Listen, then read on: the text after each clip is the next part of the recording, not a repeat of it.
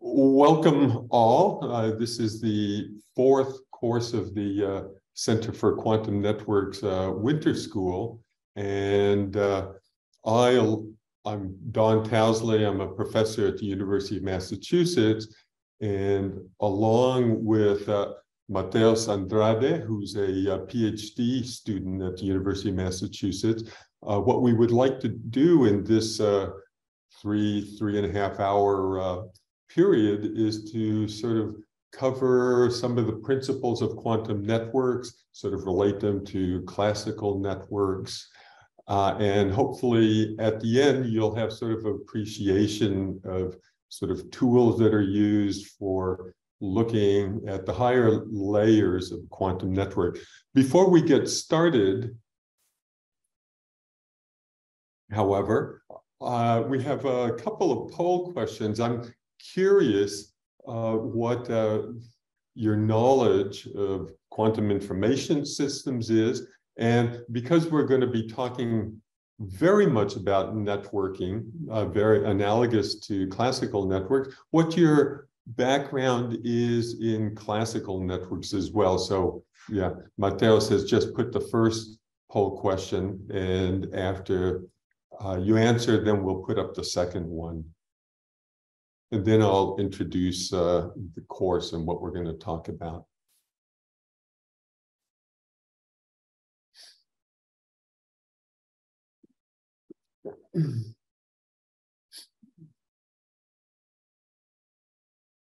Okay, so I'm curious. Okay, so it's going to be a mix. I will be talking a little bit about quantum, and if you've sort of sat in on the previous courses, I think nothing will be new to you, but when it is, it should still be sort of easy to understand. Go ahead with the question about classical networks. That's what I'm especially intrigued about. I'm curious whether some of you or many of you are coming to this course having a background in classical networks and are really interested in sort of understanding what quantum networks are and what kinds of opportunities they may provide, either in terms of engineering or research.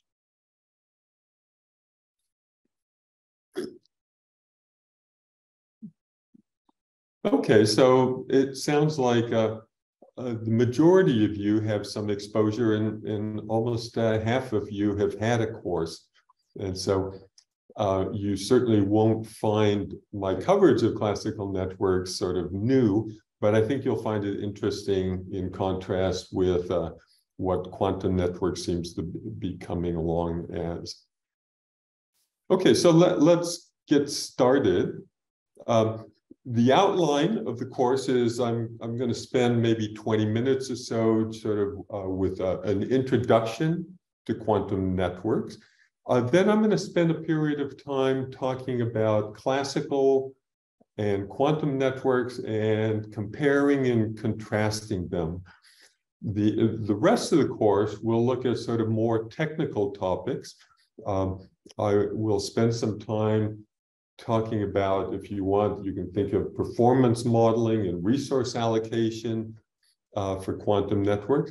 And then Matheus is going to talk about network management and some of the interesting challenges that quantum network tomography bring to bear.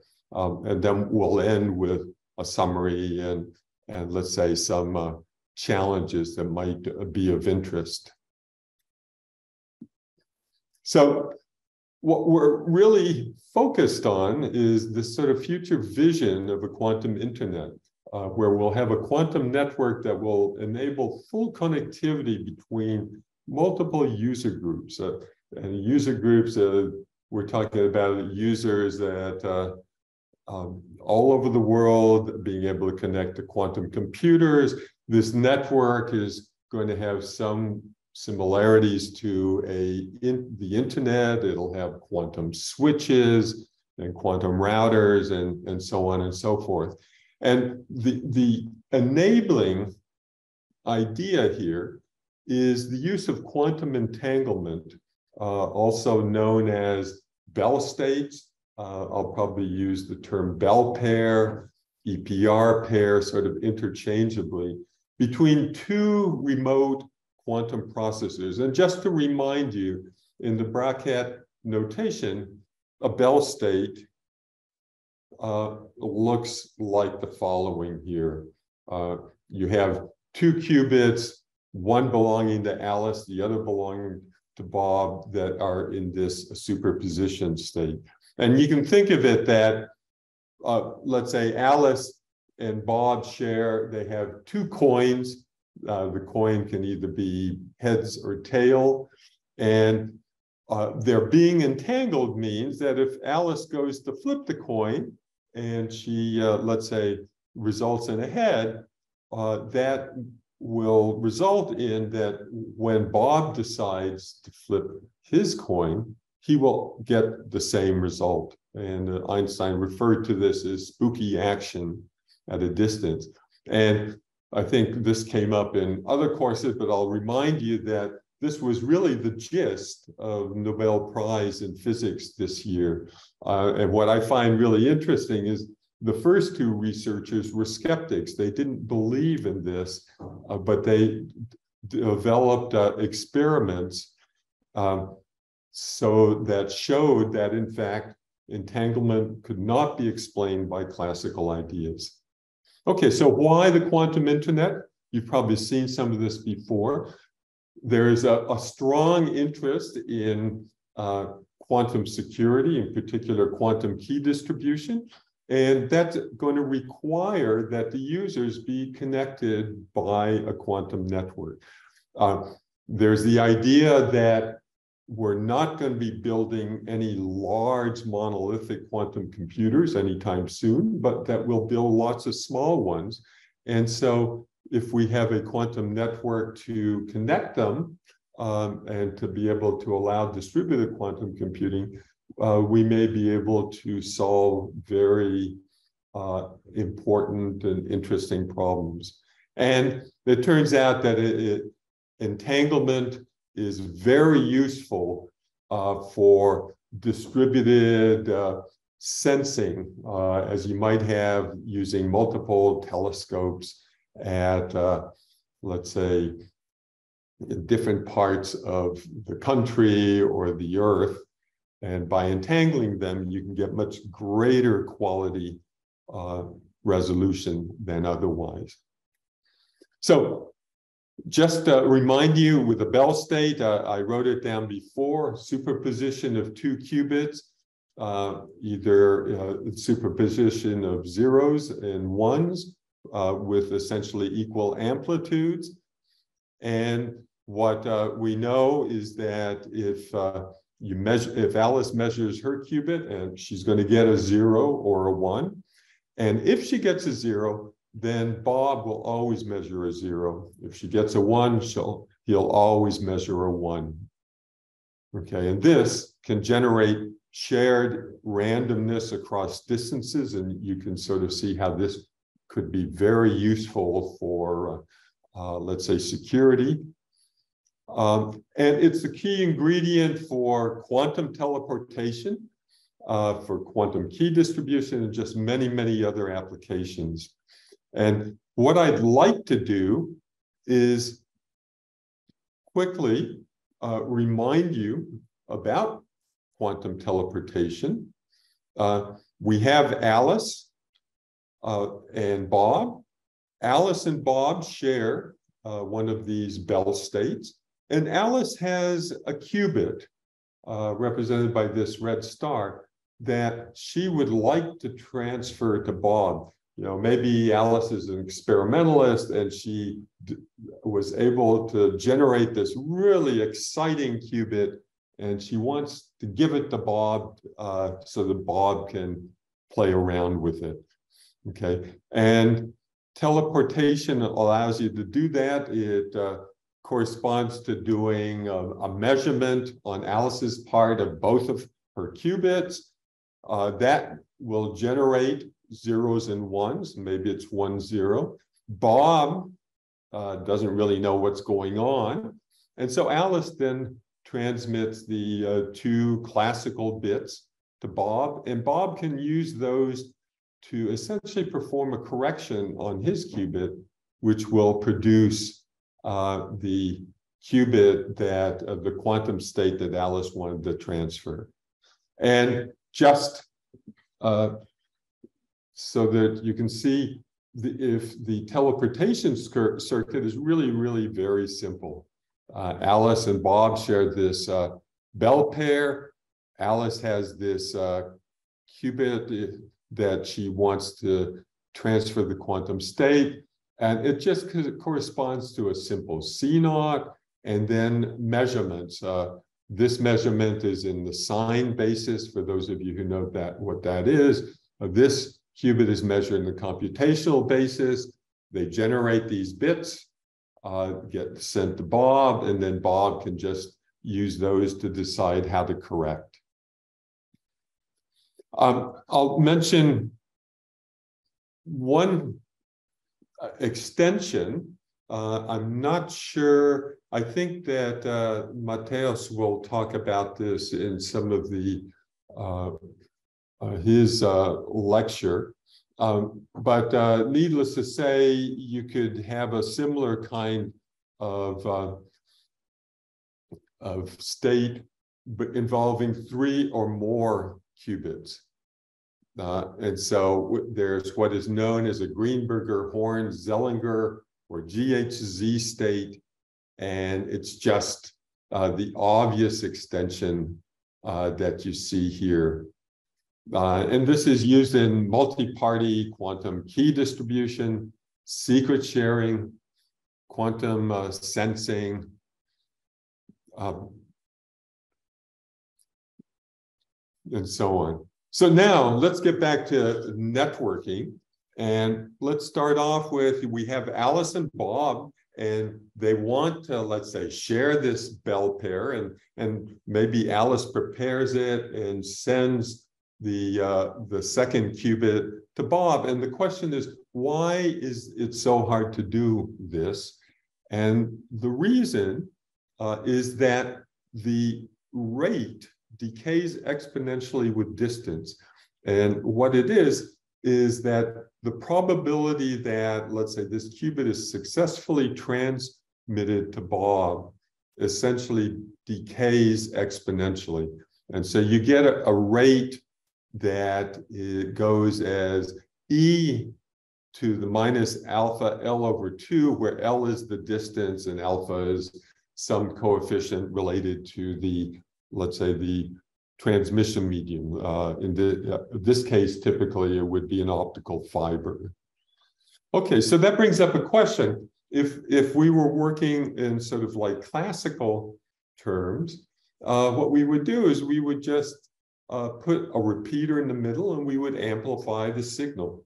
Okay, we might even decode it and then just re-encode it.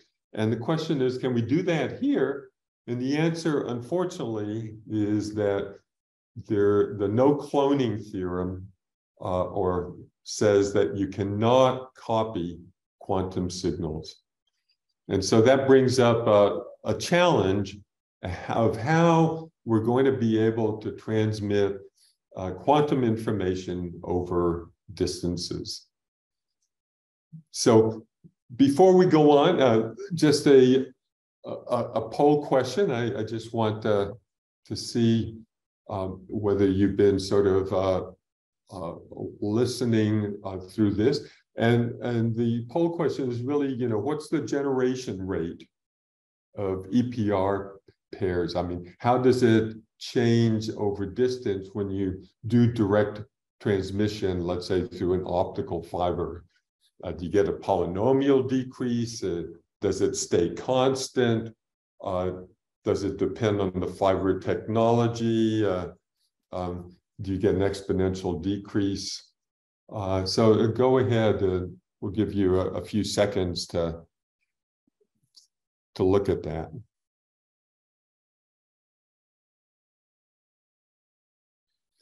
Well, looking at the poll question, there's a question by Edward Beadle, and the question is the measurement only probabilistic? And the answer is yes, it is probabilistic. In the case of a bell pair, the qubits have been prepared so that the two states, 0, 0 and 1, 1, have the same amplitude.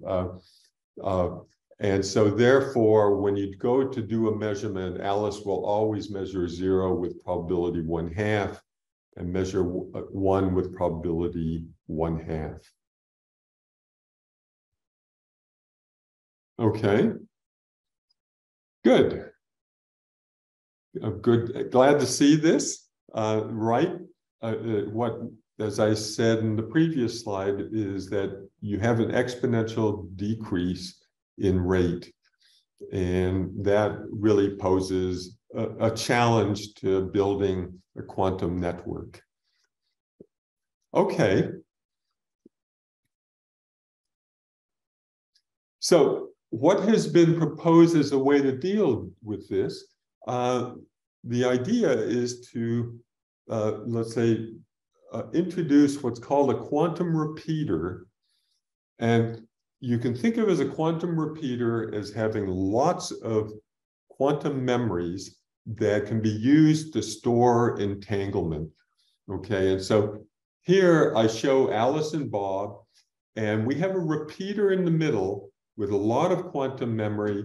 And so what Alice does is generate a Bell state with the repeater.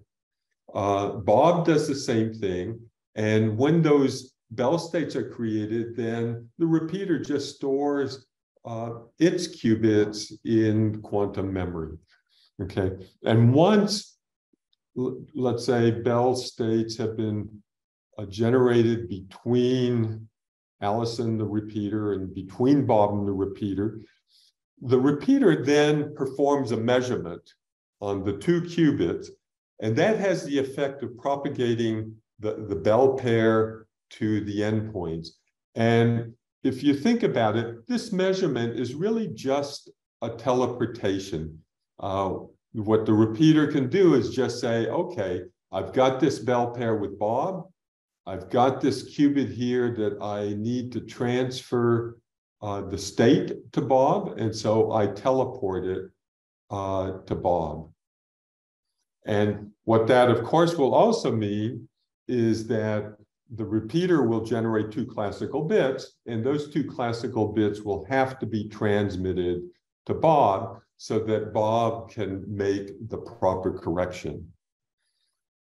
Okay, and the effect of that is that now the rate only depends on the distances between Alice and the repeater and Bob and the repeater. And so you get sort of a slower decay on the rate. It's now exponent is L/2 rather than L.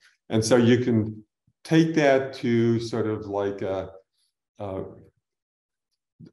extend it and add more and more repeaters. And in principle, then, you can make the rate essentially constant. If you have a distance, let's say L, then what you do is you just add repeaters so that the distance between repeaters remains constant.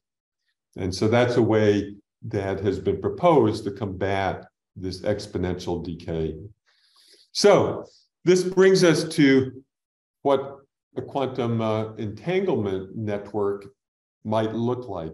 We're going to have a bunch of quantum switches. They're going to be connected with lossy links. They're going to have memories both at the switches and let's say at the end nodes. And then the links are going to generate these Bell states among themselves. And then the switches, their responsibility will then be to essentially pair up link states and essentially measure them so as to realize end-to-end entanglement, let's say, between these two end nodes here. Okay, and so that brings up the question of this: what challenges does this, let's say, quantum network sort of pose for us? And the first one is, what service should it provide? The way I've been describing it, it's as if what it's doing is generating bell pairs and propagating bell pairs to end users. And that works great if two end users want to transfer quantum information between each other. They can use teleportation along with these bell states to do that. Okay, but you could have decide to build a quantum network that, rather than generate bell pairs and distribute them, would just do direct transfer of quantum information from one end node to another. Okay, and the second challenge is that if you've been in some of these classes already, you know that quantum state, quantum information is very, very vulnerable to noise in the environment. And so a big challenge is how to deal with that noise. And we'll talk about that a little bit. Another challenge is you expect that this network is going to be shared by many, let's say, pairs of users, many applications. And so then the question comes up as to, who do you serve? How do you allocate resources among the different users and different applications? What kind of performance can you expect to get from a network like this? Another challenge, you've built this. The nodes and the links may be faulty, and you need to be able to manage this network and keep track of what's going on. And so that brings up questions of, like, how should you do measurement and how might you do tomography? Another challenge has to do with how you're going to control this. And in particular, we're going to have this quantum data plane, but we're going to need a control plane as well. And if you listen to Professor Kilper, when he talked about optical networks, the thought is that we in the quantum world will borrow ideas from software-defined networking, let's say, to do this. But there's also a very interesting question is, could everything be done, let's say, using just quantum information? Okay, so that's the introduction. And let me stop for a couple of minutes and let's see, try to answer some of the questions that have come up.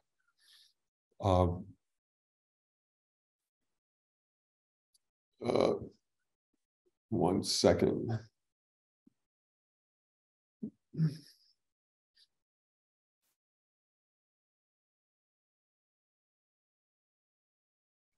So there's a question about, what does generation rate mean?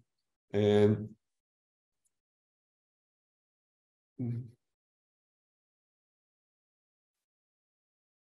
when I introduced it here, what I meant is that it's the rate at which, let's say, Alice and Bob, let's say, are able to generate bell pairs between themselves. Okay.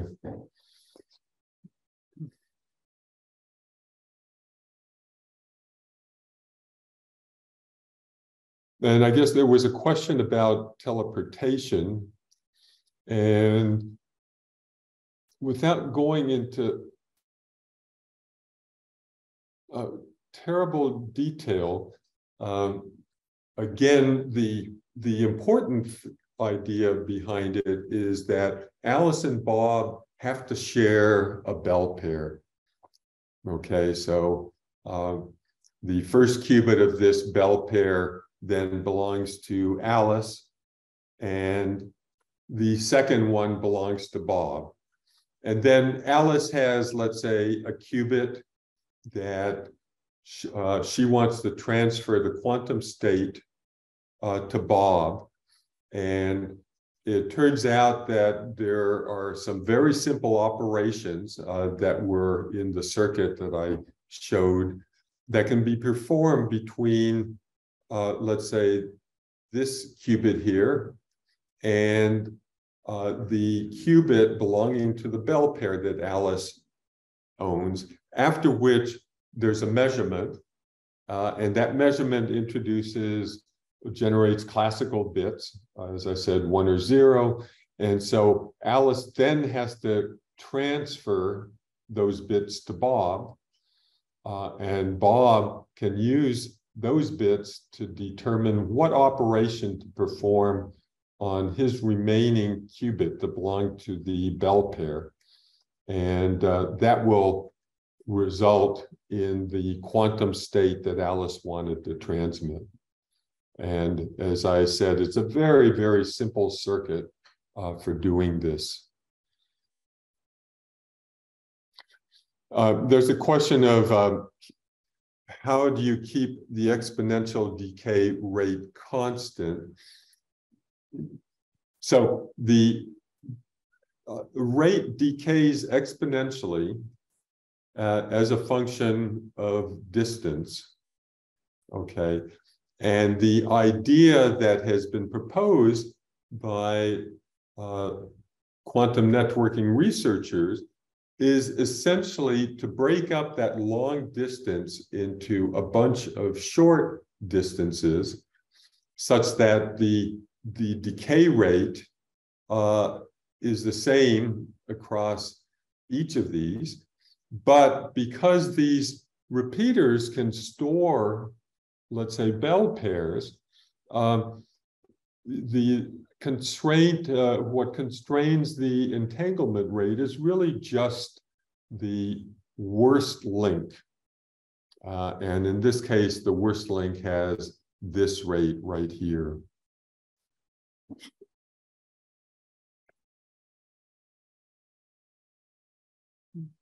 Okay, what I'd like to do now is to turn our attention to classical networks and sort of compare this to what a quantum network looks like.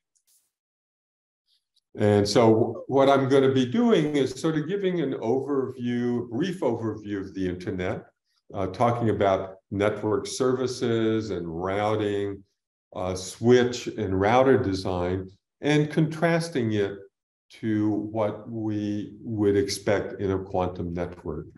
Okay, so you can think of this as sort of like Internet 101. And so the internet, first and foremost, as we know, is really, it's a network of networks. Okay, it's loosely hierarchical, and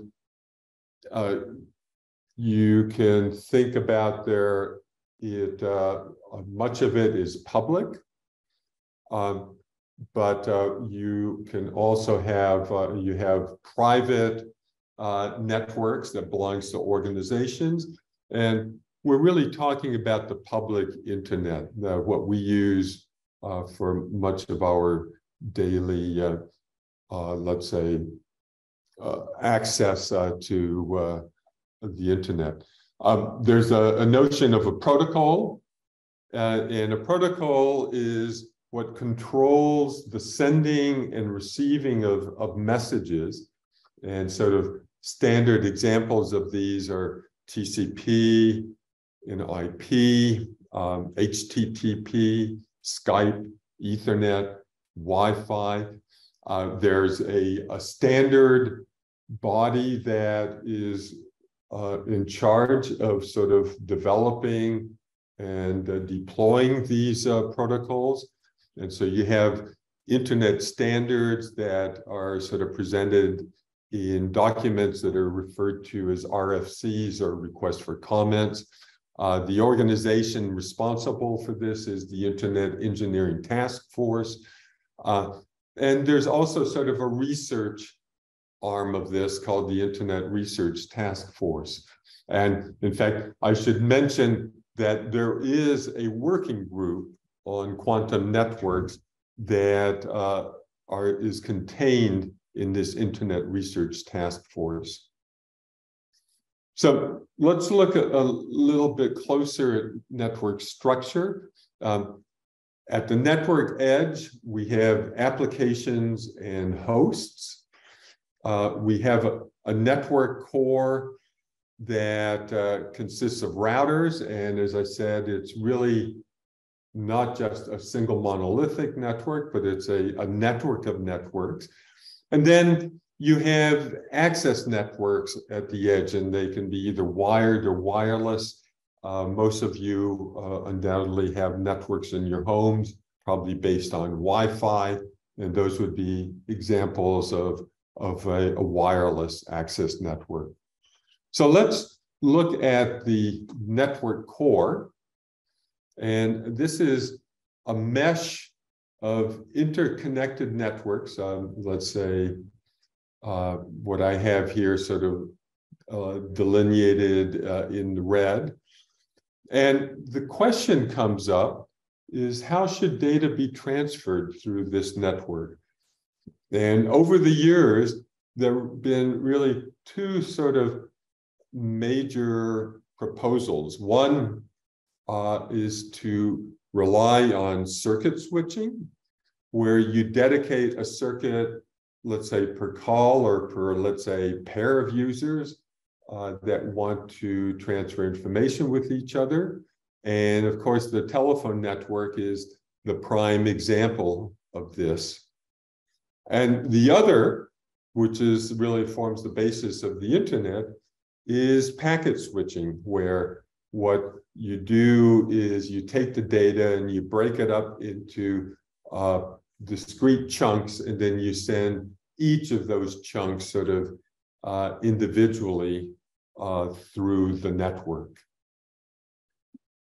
Okay, so looking at circuit switching, the idea there would be you'd have, let's say, a pair of users connect, let's say, with this red, and they would reserve resources at all of, let's say, the routers, all of the links on the path between them.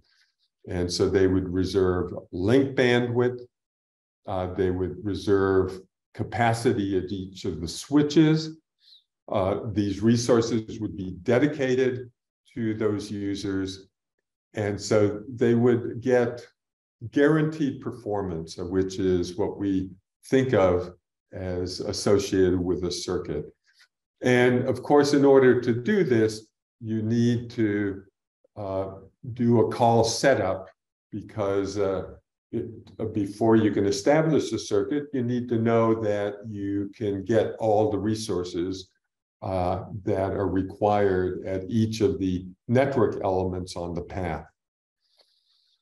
On the other hand, with packet switching, each end-to-end data stream is divided into packets, and you might have two users, A and B, that are generating packets, and these packets end up sharing the network resources.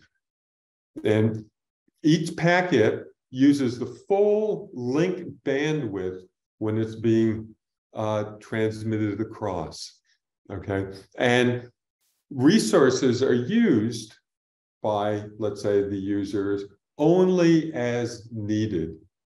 Now, this can result in resource contention. And so it's possible you can get into a situation where the aggregate resource demand exceeds what's available. And in that case, that will generate congestions. Packets may have to be queued up, waiting to use the link. And so that sort of brings up this paradigm which many of you have heard of, the store and forward paradigm, where packets essentially move one hop at a time. They move a hop, they wait until they have the resources on the link to the next switch, and so on and so forth. And so if we sort of contrast packet switching and circuit switching, suppose we have a 100 megabit per second link, and each user requires 10 megabits per second when it's active.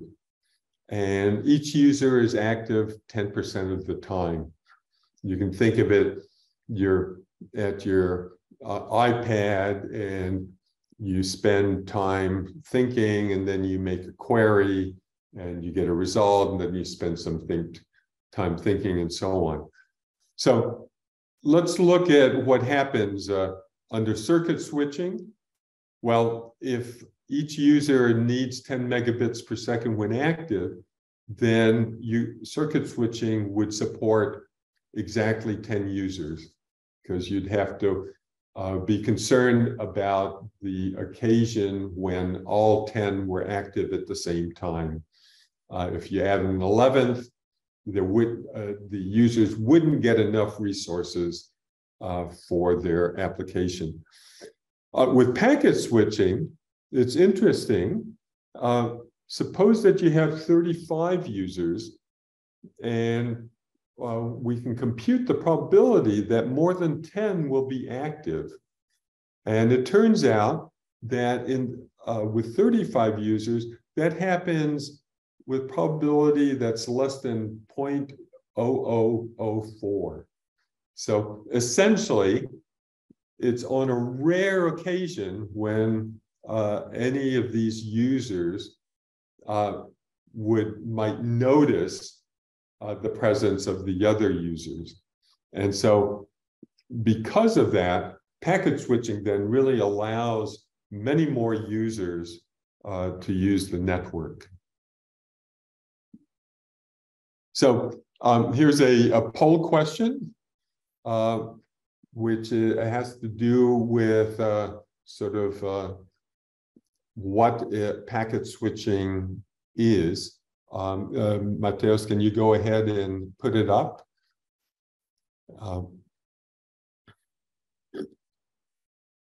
And there's a question that has come up about virtual circuits, and that's something that I'll talk about a bit later on. Yeah, so with packet switching, the question is, essentially some of the characteristics of packet switching.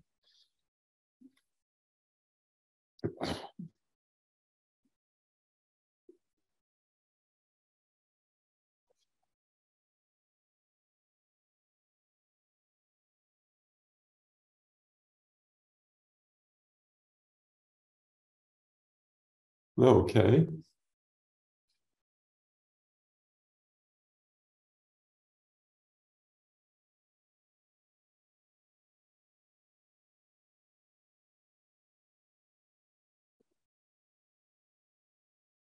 So it turns out with packet switching that you don't need to set up a connection before the communication starts, although there are, you can sort of create services that might require it, but that's not necessary.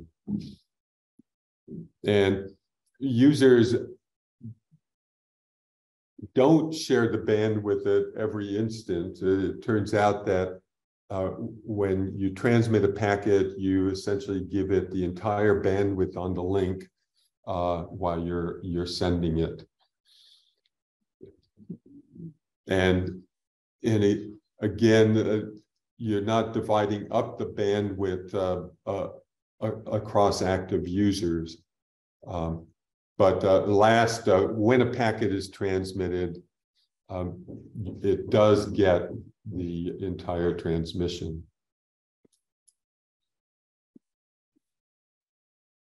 Okay, so going on, I want to talk a little bit about internet structure. As I mentioned, it's a network of networks. It's roughly hierarchical, and what you'll have at the center are what are often referred to as tier one internet service providers. Examples like Comcast or Verizon or AT&T, and they will provide national or international coverage. They treat each other as equals, and what they will do is they'll interconnect and they'll sort of peer privately, and they'll essentially allow, with the peering arrangement, it will allow users connected to different networks to be able to sort of traverse this backbone. You then have sort of at the next level, tier two internet service providers.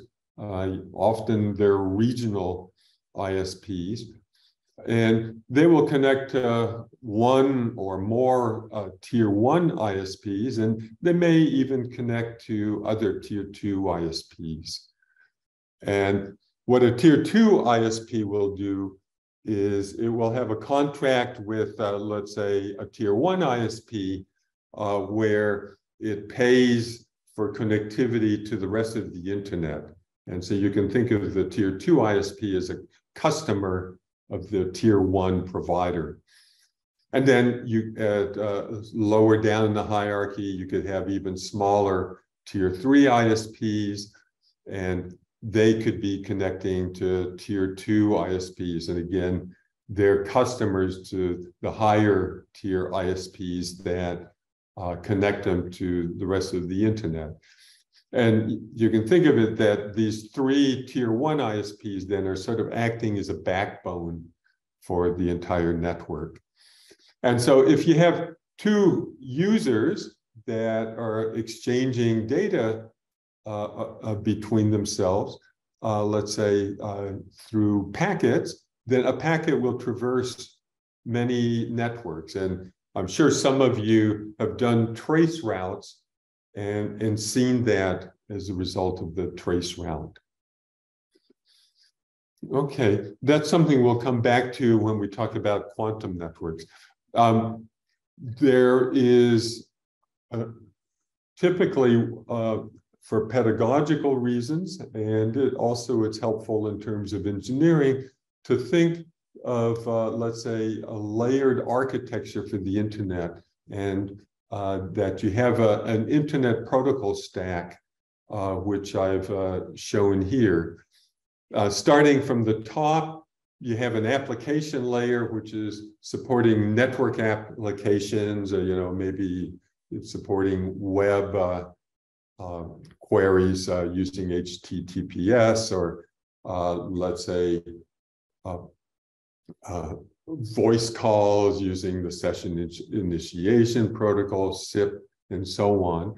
Below that resides a transport layer, which is concerned with host-to-host data transfer. And here the two most prevalent protocols are TCP and UDP. And UDP is a pure, if you want, you can think of as a packet protocol that you just send packets in, and come what may, they may or may not make it through. Below that is a network layer concerned with routing of packets from source to destination. It includes the internet protocol, which is really the glue that allows interconnection among all of these different networks that I mentioned in the previous slide. And then it includes, of course, routing protocols. And below that, you have a link layer, which is concerned with doing the data transfer between neighboring network elements.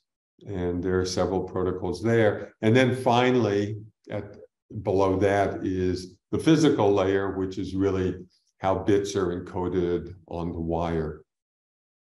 So with this in mind, let's turn to quantum networks.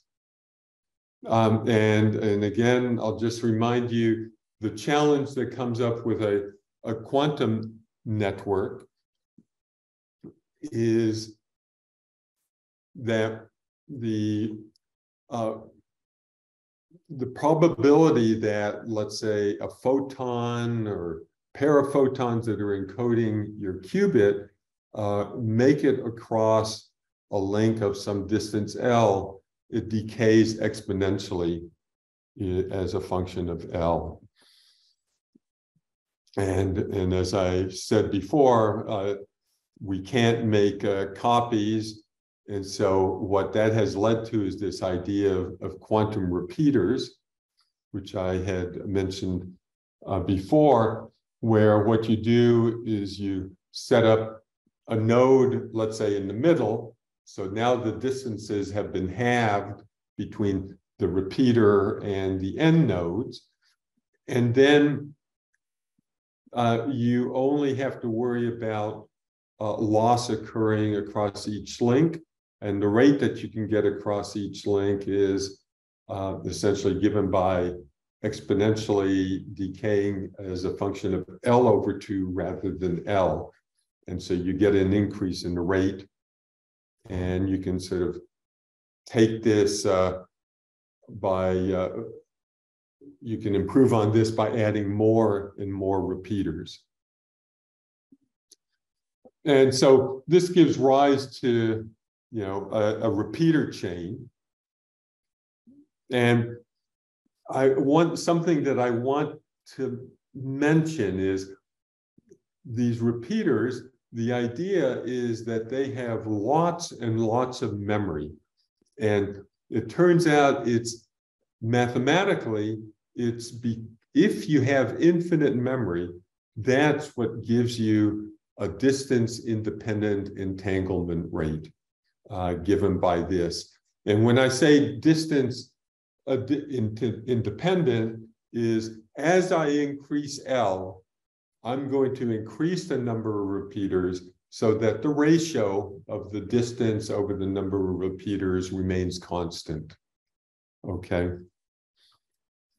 On the other hand, and it's worth pointing out, if you don't have a lot of memory at, let's say, each of these repeaters, and let's say, for example, you only have one memory, then it turns out that you don't get this nice distance-independent behavior, and that you end up still having an exponential decay in the entanglement rate as a function of L.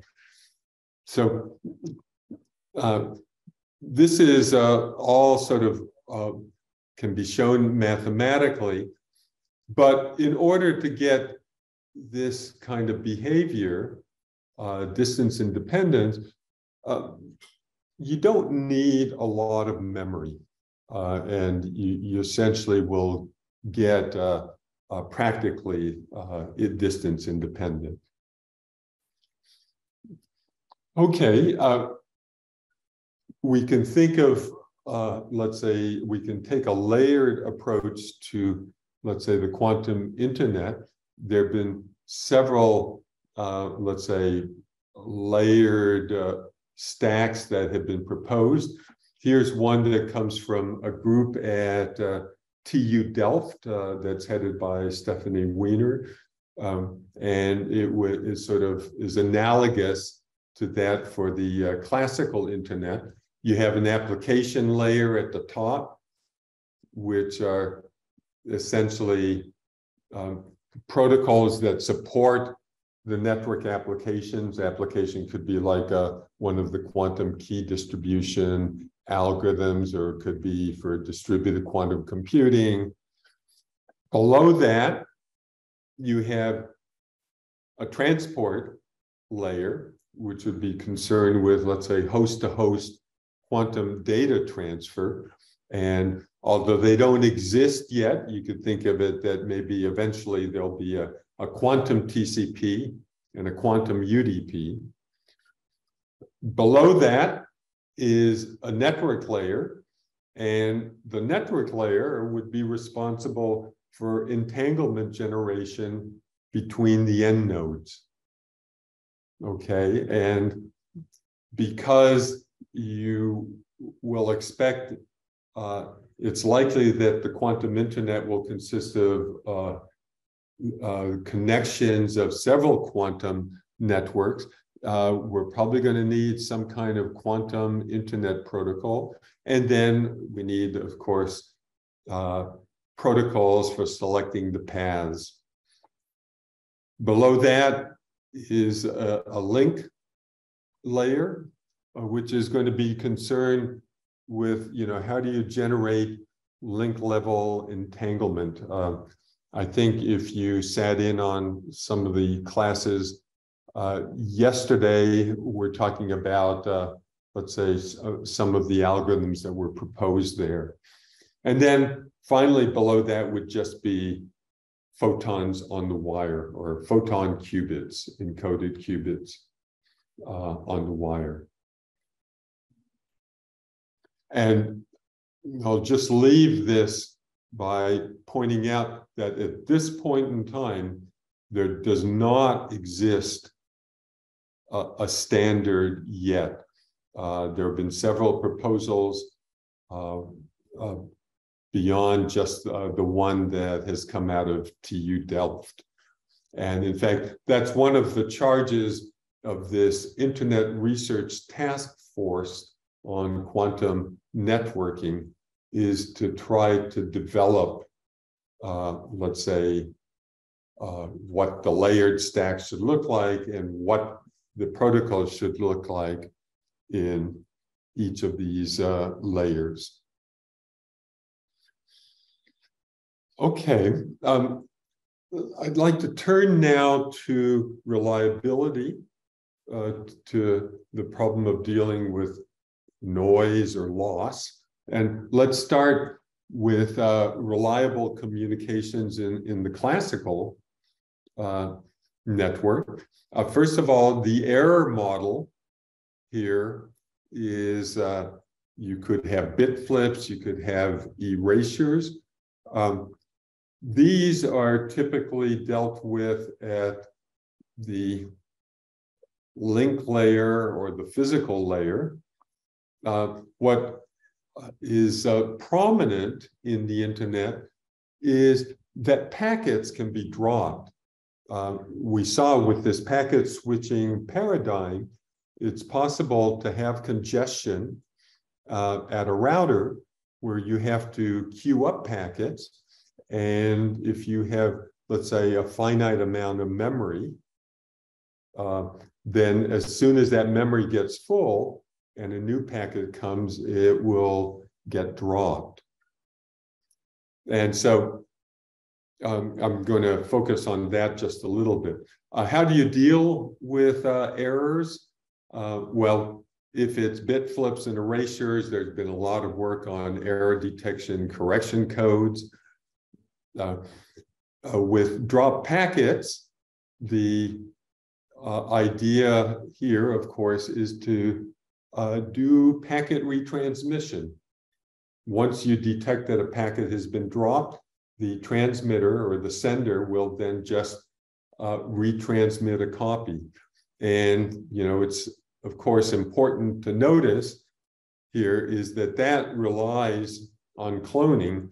And so that means that something like a packet retransmission scheme isn't going to be extendable to a quantum network. Here I'm just showing an example of, let's say, packet retransmission. We have a sender and a receiver. The sender sends a packet. Receiver gets it. The receiver then will send an acknowledgement back to the sender. And then the sender, let's say, sends the next packet. And suppose it gets lost. It gets dropped at some router. Well, the sender, every time that it sends a packet, will set a timer. And so once the timer expires for packet one, then the sender will recognize that there's been a packet drop, and it will just resend the packet to the receiver. And the receiver, once it gets it, sends an ACK, and this just continues in the following way. So what happens in the quantum world? So the quantum challenge is that qubits are not self-protected against small perturbations, okay? In the classical world, you have a 0 and a 1, and nothing else. And so you may have some sort of encoding for it, and maybe it gets messed up a little bit and moves to here. But you can then recognize that because the distance between this and 0 is much smaller than between 0 and this and 1, that this must be a 0, and you can correct it. And so it's easy to sort of restore, let's say, classical bits when they sort of wander off a little bit.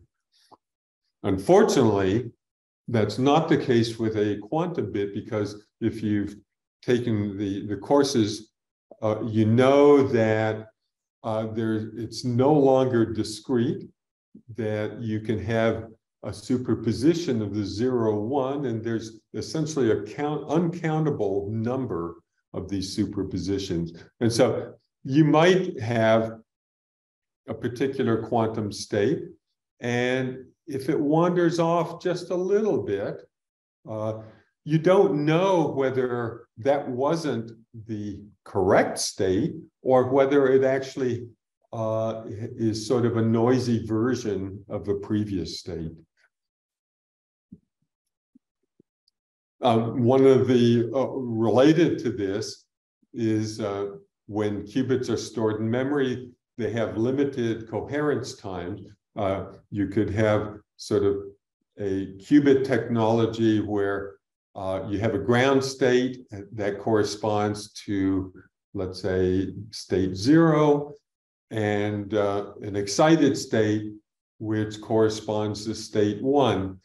And as time goes on, this excited state is going to want to try to jump back down to the ground state. And so as time goes on, this 1, it will be sort of trying to move back down to a 0.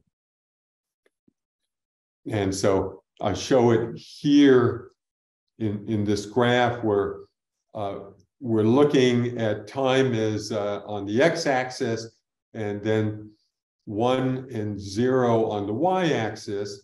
The qubit starts off in state 1, and then what happens is that over time, it essentially sort of moves into a superposition between 0 and 1. But as time goes on, where there's greater and greater amplitude associated with 0, until finally it has essentially transformed into state 0. So how do we deal with this, let's say, in a network where we're generating bell pairs or bell states?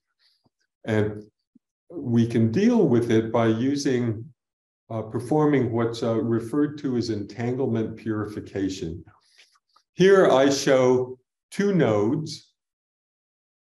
Now you can think of it as Alice and Bob, they're not labeled, and they share 3 bell pairs, okay?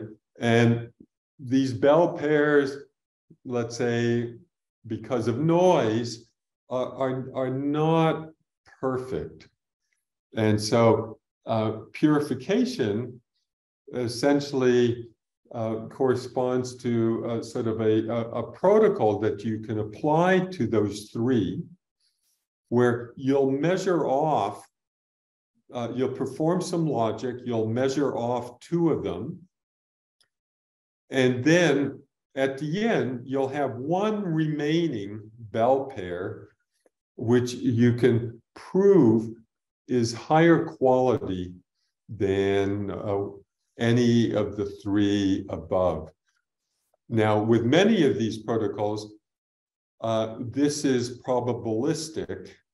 And so there may be some non-zero probability that you'll have to throw this bell pair away. But that's something you can determine. And if you don't have to throw it away, you're guaranteed that it will be higher quality than any of the three up here. And I'll just give you, this is a very, one of the earliest purification protocols that is run on two bell pairs. One I'll call the source, and another one called the target pair. And what Alice and Bob do is perform C0 operations and then measures off on each side the target pair qubits. And that will, of course, generate a classical bit. And they exchange these classical bits. And it turns out that if they both measure a 1 or they both measure a 0, they are guaranteed that the remaining bell pair will be higher quality than it was than either of the two were before. But there's also a probability that they will measure different values. And in that case, they have to throw away the source pair. And so it's a probabilistic sort of purification. Now, how do you go about sort of measuring this or evaluating this? There's a notion of fidelity. And you can think of fidelity, it's a measure of closeness of, let's say, an entangled pair to perfection. So if we have a bell pair, if its fidelity is 1, then it's exactly what I've written down. It's 0, 0, equal superposition of 0, 0, and 1, 1. But as it strays from that, the fidelity decreases to 0. And what purification does is it essentially takes 2 of these bell pairs, or more than 2, and outputs one that, if the purification step succeeds, that bell pair will have higher fidelity than before. And so here's a graph to sort of try to show what I mean. Suppose that you have 2 bell pairs and they have initial fidelity given on the x-axis. Then if you perform purification using the circuit that I showed you previously, you will transform those 2 into a single bell pair that has a fidelity given by the blue curve. And notice that it's above the diagonal. And so that means that its fidelity is larger than what the initial fidelity was. But the red curve here is indicating the probability that it will succeed. And this probability is always less than 1. And so if we take, let's say, an initial fidelity of 0.7, then it will succeed with a probability a little less than 0.6. But if it does, then the output bell pair will have a fidelity that will be like 0.85. It'll be closer to ideal. Okay, so let me go back to the linear repeater network. Okay, and we have Alice and Bob. We've got a bunch of repeaters in between. And what we have here is a link where that consists of a bunch of modes. If you want, you can think of it that there are a bunch of different frequencies in the optical fiber connecting Alice to this repeater and the pairs of repeaters. And so each time that a link attempts to generate a bell pair, it attempts to generate it across each of these modes, okay? Now, suppose the probability of successfully generating a link level bell pair is P naught, let's say given by this right here. And what you can do is you can calculate the probability that at least one link level bell pair is generated across this link. And that's going to be given by this expression right here. And it just comes from the fact that this is a binomial distribution. 1 minus P naught is the probability that you don't succeed to the power M. If you have M modes, it's the probability that none of them succeed. And 1 minus that is the probability you get at least one. And so this will increase the link success probability P, but at the same time, whenever if you generate multiple link level bell pairs, that provides you the opportunity for doing purification. And so what you might end up with, let's say after one time step, is a bunch of successfully generated bell pairs across the links with a fidelity, let's say F naught. You can then purify them, and that will essentially give you link level bell pairs that have a larger fidelity than before. And so this brings up really interesting questions that are still being pursued, and that is, when and how much should you purify? I've shown you purification at the link level, but you could now also purify.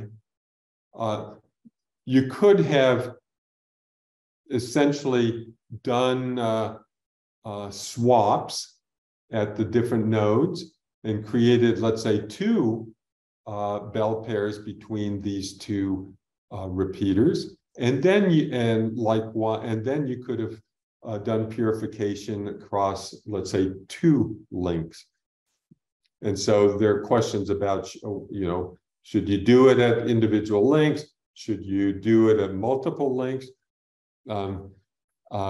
Suppose that the application has a minimum end-to-end fidelity constraint, then what's the best thing to do?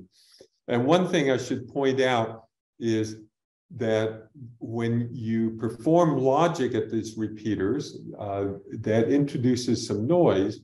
And so if you want to counteract the gate noise at the repeaters, you will also need to do purification between Alice and Bob. Okay, so here I have, I want to introduce a poll question, which is really, what's the purpose of purification? Are we doing it to try to increase the entanglement generation rate? Or are we doing this to try to increase fidelity? Or does it allow us to increase the distance over which we can do entanglement distribution? Or is it bad? Do we use it to increase generation rate?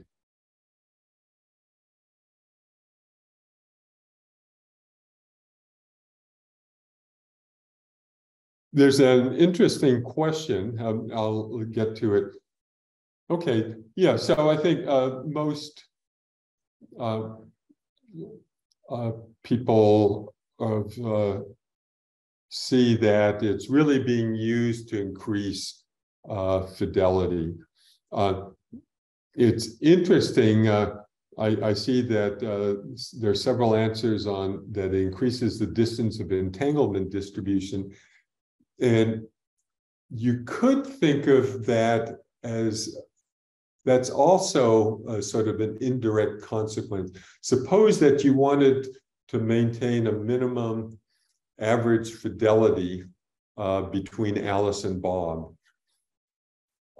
Then it's possible, as you increase the distance between them, that the fidelity might go down, and that at some point you'd go below that minimum, and in which case you might want to introduce purification for the purpose of making the fidelity larger so that you could extend the distance. So that's not unreasonable.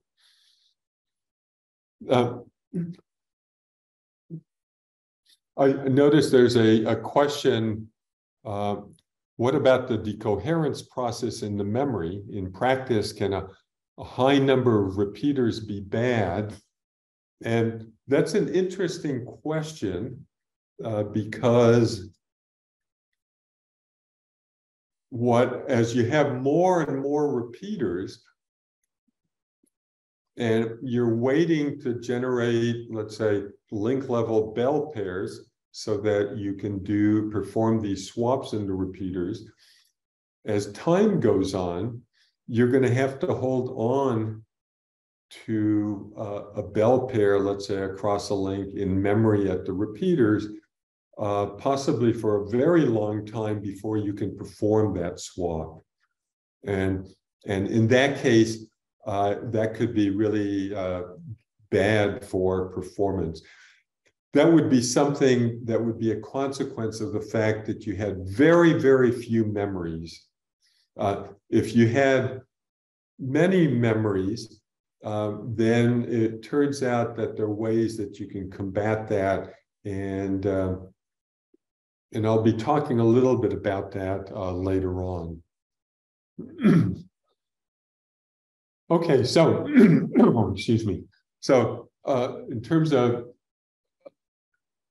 coming back to, let's say, classical networks, the network layer I want to look at,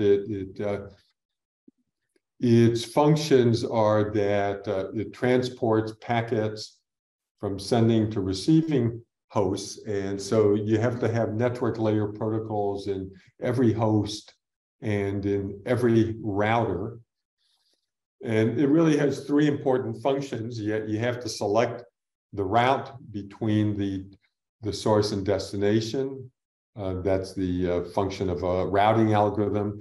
You need to switch at the routers, essentially move packets from router input to appropriate router output. And then some network architectures may also require a call setup phase before you can have the data flow. So looking at network service, the service that the network layer could provide, that's really a crucial question, and it comes down to what does the user need? Do you need guaranteed bandwidth? Do you need to have, let's say, preservation of interpacket timing? In other words, like jitterless delivery, loss-free delivery, in order, and so on. And so this is really the most important abstraction provided by the network layer. And in the internet, it's either a virtual circuit or a datagram. And so let me just quickly go through these. Okay, with a virtual circuit, essentially you want the source to destination path to behave like a telephone circuit. performance-wise, possibly, and it means that the network actions along the source to destination path will have to reflect that. And you would need a call setup and tear down for each call. Typically, each packet would carry a virtual circuit identifier, not the destination host ID, so that the router knows which virtual circuit it belongs to and what it needs to do to handle it. Every router then would be maintaining state for each of the passing connections. And you might allocate link and router resources then to the virtual circuit, and you would have to if you wanted to get circuit-like performance. So it would behave like this. You'd initiate a call. The receiver would get that and decide to accept the call. That would go back to the sender. Call is connected, and then the data could begin to flow through the network to the receiver. The other kind of service, a datagram service, is really what the internet model is all about. And here, there's no call setup at the network layer. Routers don't maintain any state about end-to-end connections. There's no network level concept of connection. And if you're at all puzzled, TCP is a connection-oriented protocol, but TCP runs at the transport layer. It runs between the end hosts, not between the end nodes, let's say the end routers in the network. Packets would typically be routed using destination host ID, and it's possible that packets between the same source destination pair could take different paths, okay, as I sort of show here. So how about in the quantum world? What service model might we have here? Do we want to guarantee a rate? Do we want to provide a latency guarantee, minimum fidelity guarantee? And it seems to me the most important abstraction that a quantum network layer would provide would be, are we generating and entangling and distributing entanglement, or are we providing a service of transferring quantum information from a sender to a receiver? And so let's quickly look at these. We've been talking about entanglement distribution, so there's nothing really going to be new here. Basically, what the network is concerned with is creating and distributing bell pairs, let's say, to users. And then a pair of users can use teleportation if it needs to transfer quantum information between themselves. And this is going to rely heavily on purification to handle noise. And because we know that swaps are really nothing more than teleportations, it requires the exchange of a lot of classical information for sort of correcting.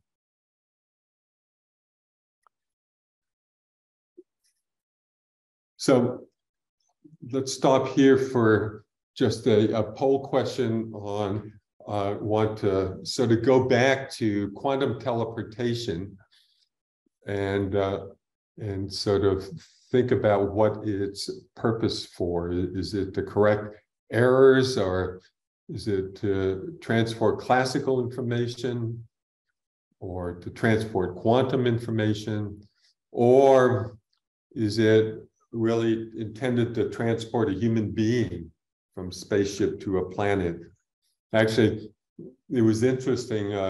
Professor Raymer mentioned that in his course, and initially he talked about it as if maybe it could be possible, except that you would need so many bell pairs and you'd have to have such a large classical communication exchange. And then afterwards he said, no, it wasn't possible. My guess is the verdict is still out.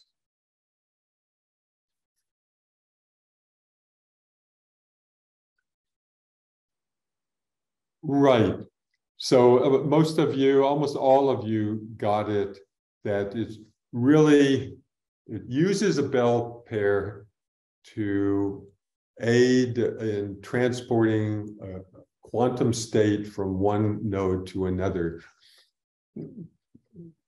It's interesting, several of you said it's used to transport classical information, and I'll just mention that there is a protocol that's somewhat like quantum teleportation, which is, what is it, super dense coding protocol that is used to in fact send classical information.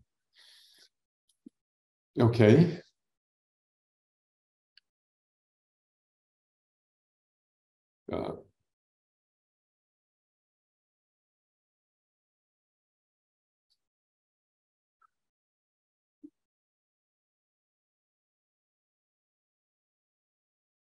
So the other service would be to just, the network would just deliver quantum information from, let's say, Alice to Bob.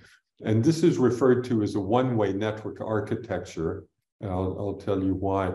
And here the idea is you're just going to transfer the quantum information directly. You have some quantum state psi naught, and then all you're doing is you're transferring it through the network to the receiver. And it's worth noting that this is what a classical network does. And so you might expect that there's a lot that could be borrowed from classical network to be able to, let's say, design, implement, and deploy this kind of a service. It relies very heavily on the use of quantum error correction. And it's understood that at this point, it may be possible to design and build a network that distributes bell pairs, but that we're many years away from being able to provide the quantum error correction needed to, let's say, provide this kind of a service. On the positive side, it doesn't require the exchange of classical information. And so that's a benefit. And I should point out, these services are interchangeable. You know, you can use quantum teleportation to transfer quantum information. And if your network transfers quantum information, then Alice can generate the bell pair and transfer one of those qubits to Bob. And so we can think of, eventually we're going to have a quantum internet where quantum information is going to pass through many networks. There'll be end-to-end entanglement over many networks. And the challenge is going to be that some internet service providers may distribute entanglement, others may transmit quantum information. So you might have a setting like this. Another challenge is that you could use very different technologies for these networks as well. And so if we compare one-way to two-way, the pros of two-way is that purification is simpler than quantum error correction. Bell pairs are fungible, which is interesting. And that's what is useful when you have quantum repeaters. that, you can swap any pair of bell pairs. You don't have to wait for a specific bell pair. And that also allows for the possibility that even if there's no demand, the network can generate entanglement and essentially store it near the users. And so it also tolerates noisy gates. The downside is you have larger latencies because you have this classical communications and you have high memory requirement at the repeaters. For one-way, the pros are there's no classical comms, you have very low memory requirement, and the cons are that it looks to be very, very challenging to do quantum error correction, and that it's going to require high-quality gates. So last poll question for this section, and that is just to sort of list the advantages of, let's say, two-way quantum network architecture. This is the one where you have classical comms and you're distributing entanglement.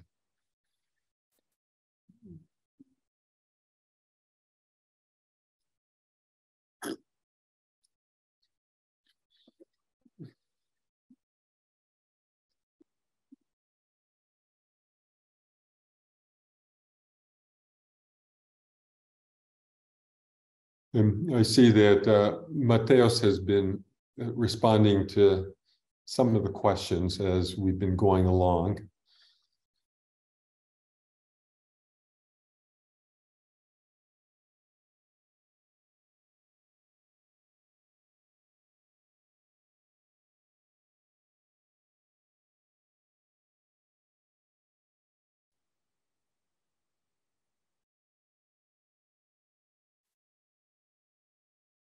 Okay. Right. Right. So of what I had listed, the two advantages that I was looking for is it turns out it can deal with noisy quantum gates. And for that reason, or that's one of the reasons it's expected to be the first service, first architecture that will be deployed. And unfortunately, it requires considerable quantum memory. So I think of that as a disadvantage. And a disadvantage is that it introduces latencies because of classical communication. And because it provides a fungible resource, it's expected to provide high rates.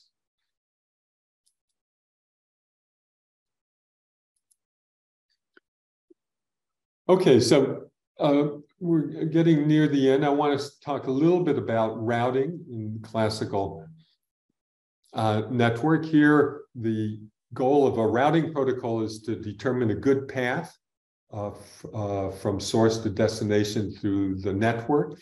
And for this, we rely on a graph abstraction where the graph nodes are routers and graph edges are physical links, and that we have link costs.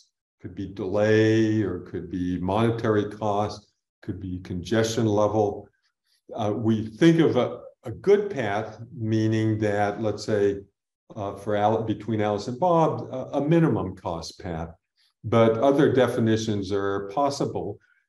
And the workhorse here is Dijkstra's algorithm for finding the shortest path. And routing algorithms, there are a couple of ways that you can go about classifying them. Are they global, or do they use decentralized information? In the case where they're global, you can think of it as a central controller that has complete information about the graph, about the costs. And in fact, this is sort of the premise behind software-defined networking. On the other hand, a decentralized approach might require a router to just know who its neighbors are and the link costs to those neighbors. And then in order to compute a good route, you'd it would undergo some iterative algorithm where it does some computation, exchanges results with neighbors, eventually ending up with, let's say, the best path. We can also ask or classify routers as being static or dynamic. It's static would be where the routes change very, very slowly over time. Could be on the period of hours or even longer.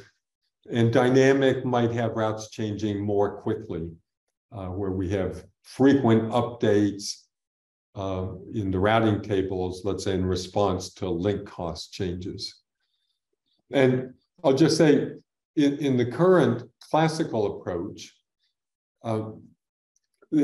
typically it's, you can think of it logically as if there's a central controller with complete topology and link cost information that's running Dijkstra's algorithm or some related algorithm. And this is sort of what's behind software-defined networking. The algorithms are much more complicated than just finding shortest paths. They include policy constraints like, let's say, party A cannot use some set of links, calculation of backup paths in the event of a failure, providing some diversity for the purpose of doing load balancing. And with quantum routing, there's been a lot of papers that have been written on possible routing algorithms, and I'm not going to dwell much on routing in the quantum network, but there's been a lot of work on static algorithms, and again, they tend to be shortest path algorithms with link costs. There are some papers that have taken the cost to be, let's say, the inverse of the entanglement rate for the link, or others use fidelity for that link, and so on. Some work on dynamic algorithms where each node chooses neighbors essentially to connect to based on just local state information that it has about its neighbors. Okay, and I want to say, talk just a little bit about routers in quantum switches. Here's the architecture overview for a classical router. It serves two functions. It has to run routing algorithms in the protocol, and then otherwise it has to forward packets from an incoming to an outgoing link. So a router would consist of some high-speed switching fabric, a bunch of router input ports, a bunch of router output ports, and basically the routing processor determines for what based on the destinations associated with packets, a packet in this input port, which of the output ports should it go to? Okay, and in the classical world, the challenges that are faced have to do with, how do you evaluate performance of these routers? What are the right scheduling policies? There's been a lot of work on matching algorithms, max weight policies, lightweight, randomized algorithms. Don't worry about what these are. I'll talk a little bit about them in the quantum setting. So going to the quantum, we have quantum switches, and they're going to have quantum memories that can be loaded from the interfaces and read out to the interfaces. The ability to perform multi-bit quantum measurements. There's going to have to be quantum logic qubits, quantum logic that can be applied across the qubits held in the quantum memories. There will be the need to be able to generate ancilla photons, to generate ancilla qubits, and then, of course, classical computing and communications. Beyond sort of a schematic like this, the switches have not really been created yet, so it's hard to know exactly what their architectures are going to be. And so if we look at a quantum switch, okay, it's going to have a bunch of, let's say, users connected to it. User pairs are going to generate requests for bell pairs. Then the links will randomly generate bell pairs. And then following that, the switch has to select which bell pairs to swap. And you can think of it that there's sort of a graph associated with all of the bell pairs where the nodes correspond to successfully created bell pairs, and the edges correspond to bell pairs that can be swapped to satisfy some request. And then you have to decide which ones. That corresponds to selecting a matching in a graph like that. And the output of a swap matching then is, once you do the swaps, are entanglements between the end nodes. Okay, and so challenges that we have here then are, what's the right design for the switch? What should the switching fabric look like? What should the teleportation fabric look like? How do we evaluate the performance of these networks?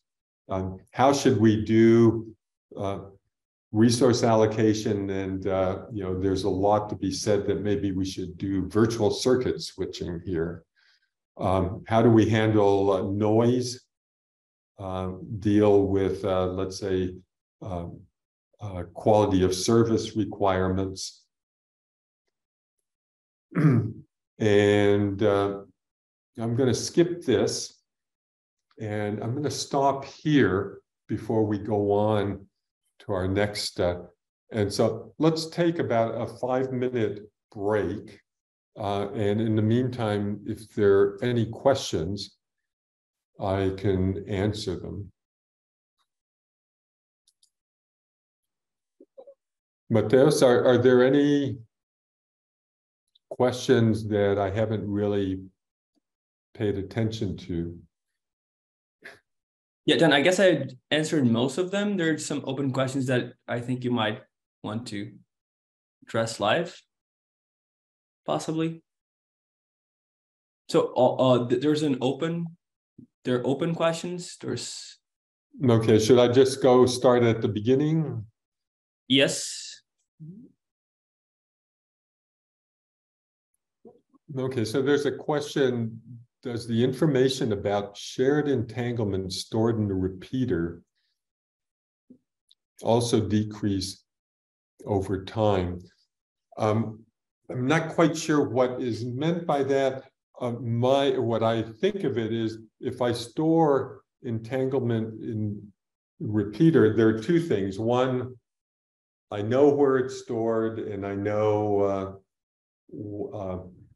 let's say, when I use it.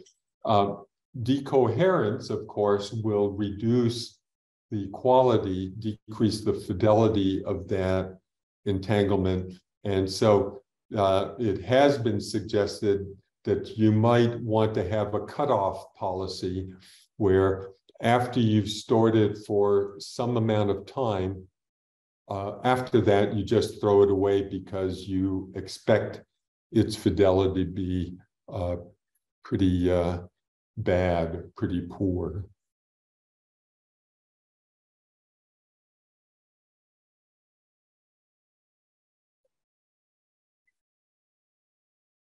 The exponential decay simply reflects quantum mechanical tunneling, and that had to do with my model of decoherence. I'm not a physicist, so don't hold me to this. I think you're right, but I'm not positive. I think we would need to consult with somebody like Professor Raymer from yesterday.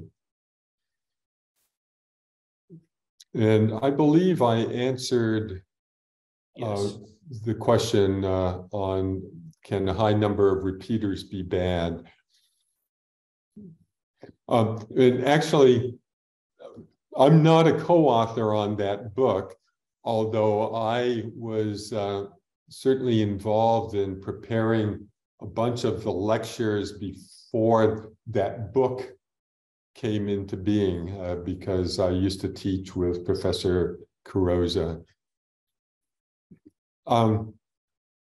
The question is, what's the book we're talking about? And we can look that up. And what I'll do is when Matheus is speaking, I'll look it up and I'll chat it.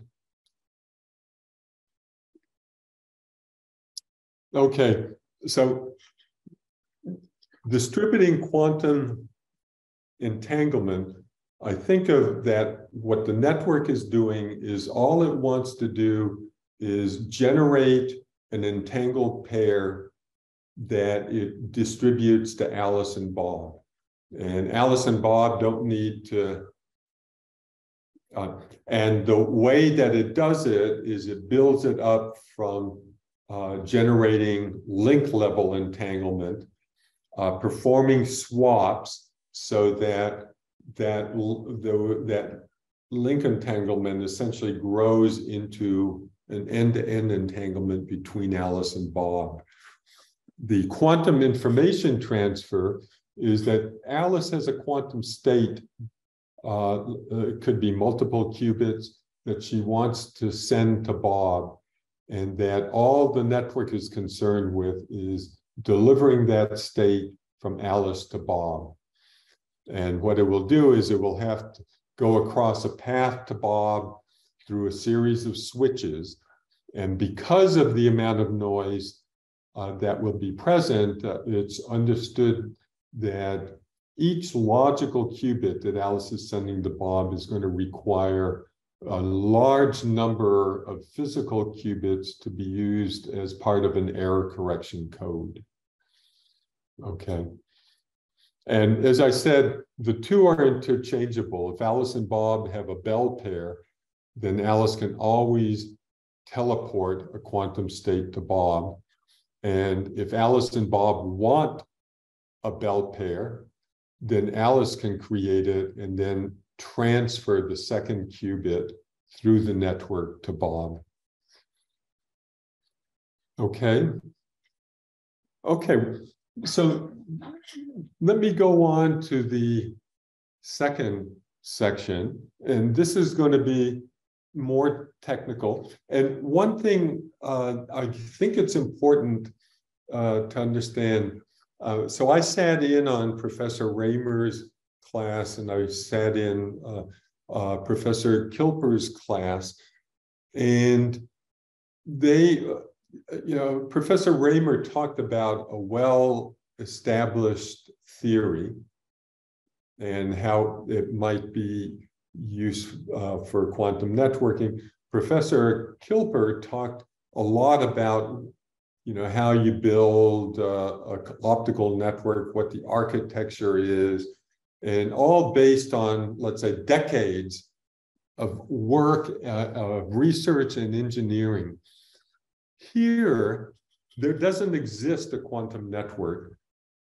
In fact, it's not, to be honest, it's not clear when we will really have like our first quantum network. And so in some sense, much of what we're going to be talking about has to do with problems that we perceive as will be important to address for these coming quantum networks.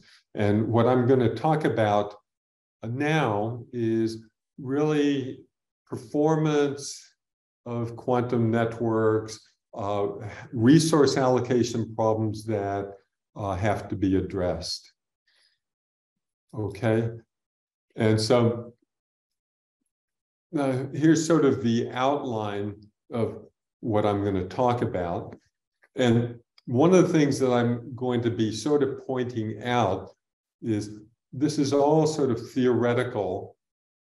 And in red, I'm sort of pointing out the kinds of techniques that researchers are using to sort of address these different problems. I'm not going to go into them in any detail, but I just want you to understand that there's a lot of sort of mathematics and varied mathematics that will be important for sort of solving these problems. And so what I'd like to do is to start off looking at a single quantum switch. It's the simplest network that we can think of, and ask questions about, what's the capacity? At what rate can it generate entangled bell pairs to, let's say, the users attached to it? And how do we allocate resources among pairs of users? Okay, and so we have a switch here on the right with a bunch of end nodes and connected through quantum channels. And as I said, how do we achieve the best performance when we have multiple source sync pairs attached to this switch? And we're going to be concerned with the capacity region of this switch, which I'm going to make sort of more precise. And think of it, we have these users, and they're generating requests for bell pairs. And these requests arrive to the switch, okay? And mathematically, let's think of it that there's an infinite amount of memory. Think of it that there's just a large amount of memory from an engineering perspective. And the rates are given by these lambdas. So the rate at which, let's say, node 1 and node 2 make requests for bell pairs, it's lambda 1, 2. Node 1 and node 3, it's lambda 1, 3, and so on and so forth. And I want to introduce the notion of stability, okay? And I'm going to say this quantum switch is stable if the delays between when a request are made and satisfied are finite, okay? If you want, you can think of that they don't wait like huge amounts of time in order to get their request fulfilled. And then we can talk about a capacity region. And what a capacity region is, it's the set of request rate vectors for all of the pairs of users such that if the switch were presented with those rates, it could be stabilized, that all of the user pairs would get their requests served in a finite amount of time. Okay, and there are two sides to this story. If you have a request rate vector that falls outside of the region, then it's unstable. And what I'm doing here is I'm drawing a very simple rate capacity region where we just have two request streams, one with rate R1, one with rate R2. And this red curve here delineates the capacity region.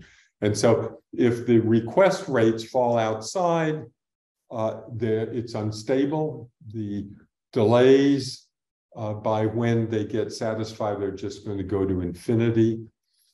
But if it lies inside, then what we want is to design a scheduling algorithm that will stabilize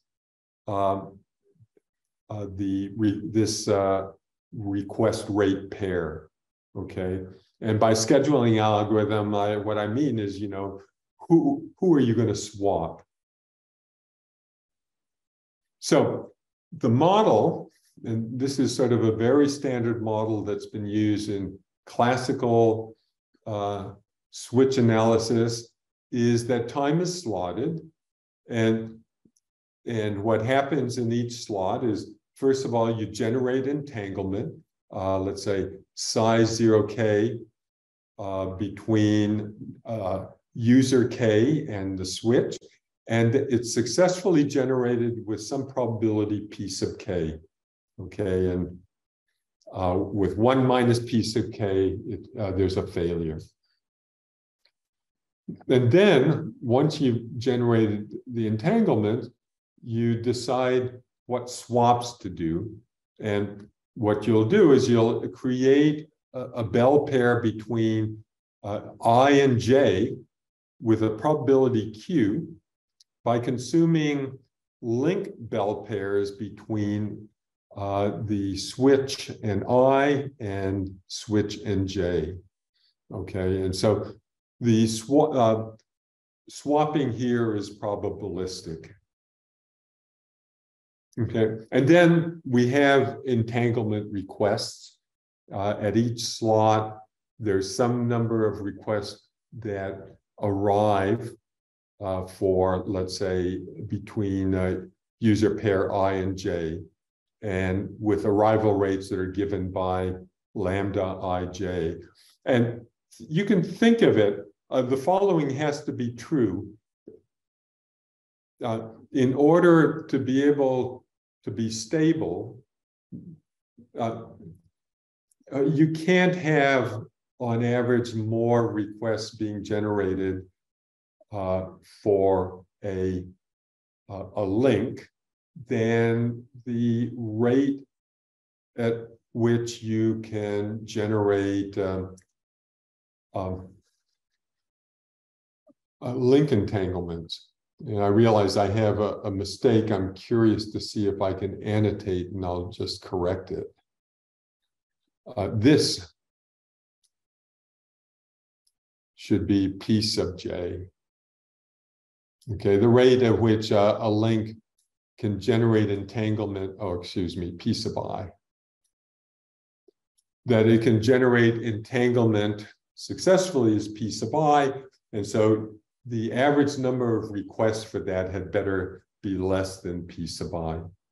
And you can interpret lambda ij then as a probability that, let's say, a bell pair is requested in a slot without any loss. Okay, and so I've indicated that there. And we're going to assume memory is perfect, no decoherence, error-free gates, infinite memory at switches, and then nodes. And so here's what can be shown for stability. It's very easy to characterize the capacity of the switch. It turns out that if you have a set of, let's say, lambda ij's, request rates, if they satisfy this inequality, then it lies within the capacity region. And to give you sort of intuition as to what that means, if you look at the expected number of swap attempts that you need to make before you have a successful swap, and for, let's say, a request from a user pair ij, that's just going to be 1 over q, okay? And if you look at this system for a long time, then roughly you're going to be executing lambda ij times t over q swap operations. And each one of them is going to consume one of these link level bell pairs. And so now, if we sum over, let's say, all users that are using link J, then that has to be less than the number of link bell pairs that can be generated over link J, which would be on average PJT over time t. Okay, and so that just corresponds, if you just remove the t, it corresponds to this inequality. Okay, so that's a characterization of the capacity region. Now the question is, can we achieve that? And so it turns out there's a very simple resource allocation policy, which is referred to as the stationary resource allocation policy. And what you do is every time you generate a link level bell pair, let's say between I and the switch,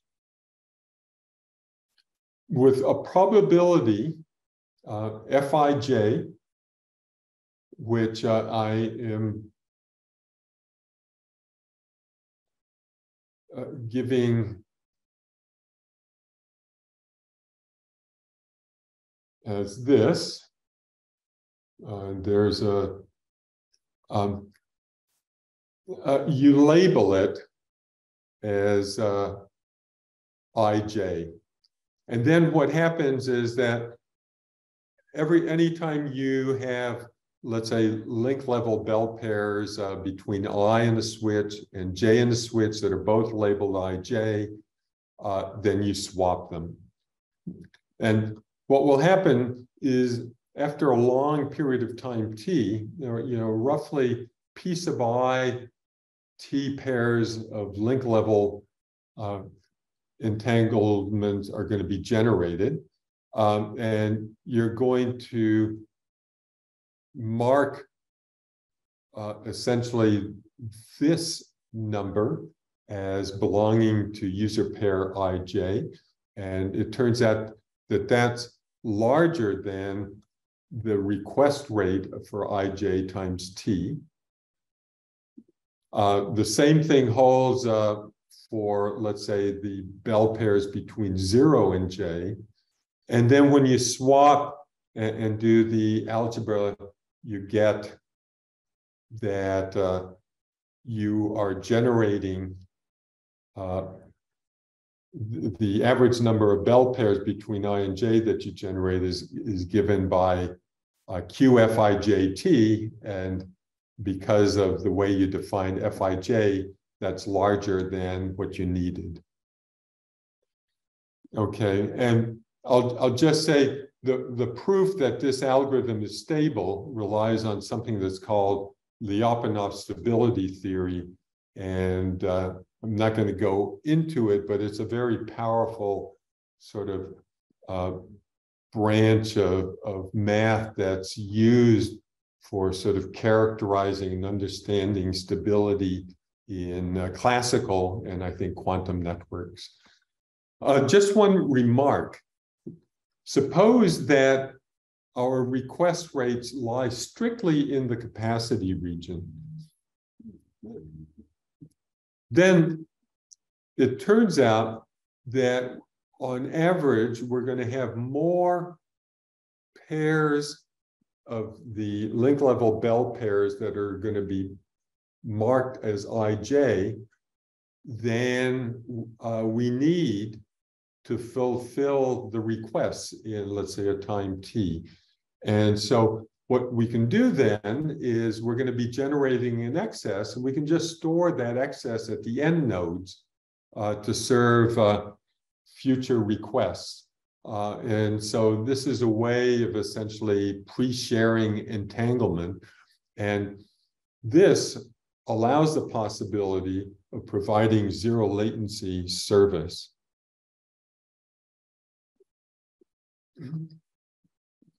There's a couple of questions that came up. So this resource allocation policy is predicated on the switch knowing what the request rates are. And you can imagine settings where it may not know, or, and not only where it may not know, but where the request rates may change over time. And I'm not going to go into it, But there have been a couple of other policies that have been proposed that are sort of robust to having less information. I'll actually refer to one of them in a couple of slides in a slightly different context. Okay, so before we go on, I just want to check to see if the concept of stability sort of came through. And so here are alternate characteristics or properties of a scheduling policy that stabilizes the quantum switch, of which one is correct, but not all of them. And so why don't you go ahead and take a few seconds to fill this out.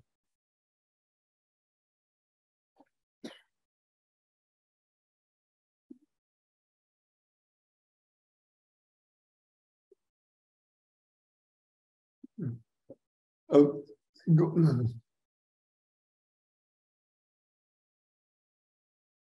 right. So about 80% of you answered that stability sort of is associated with that entanglement requests are served in a finite amount of time. And it turns out that by itself, stability says nothing about fidelity, although you can talk, well, I'll say something shortly. Okay, so let me go on.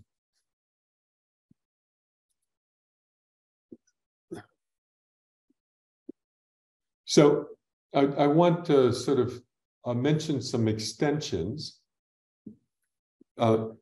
We talked about the case where there's no decoherence and we have infinite amount of memory. The other extreme is that, let's say, a qubit is only good for one time slot. And if you don't use it, then you will lose it. And I'll just say that there are results here for also characterizing the capacity region. I'm not presenting it because it turns out it's much more complicated than it is in the case where you have infinite memory. And one reason, one nice thing about these two extremes is if you look at this graph here, again, just for the case of two request streams, assuming, let's say, one memory per link and decoherence after one slot, that essentially gives you sort of the worst capacity, and assuming infinite memory and no decoherence gives you the best, and anything else will sort of lie in between. And so there's a lot of work going on in trying to characterize what's in between. For this particular setting, it turns out that there's a scheduling policy called the max weight policy that stabilizes the switch. And what do I mean by max weight? It's a matching that does the following. Pi ij, think of is matching, let's say, I to j. Qij is the number of requests that are sort of waiting for entanglement for user pair ij. And essentially, the max weight policy is the one that maximizes this sum right here.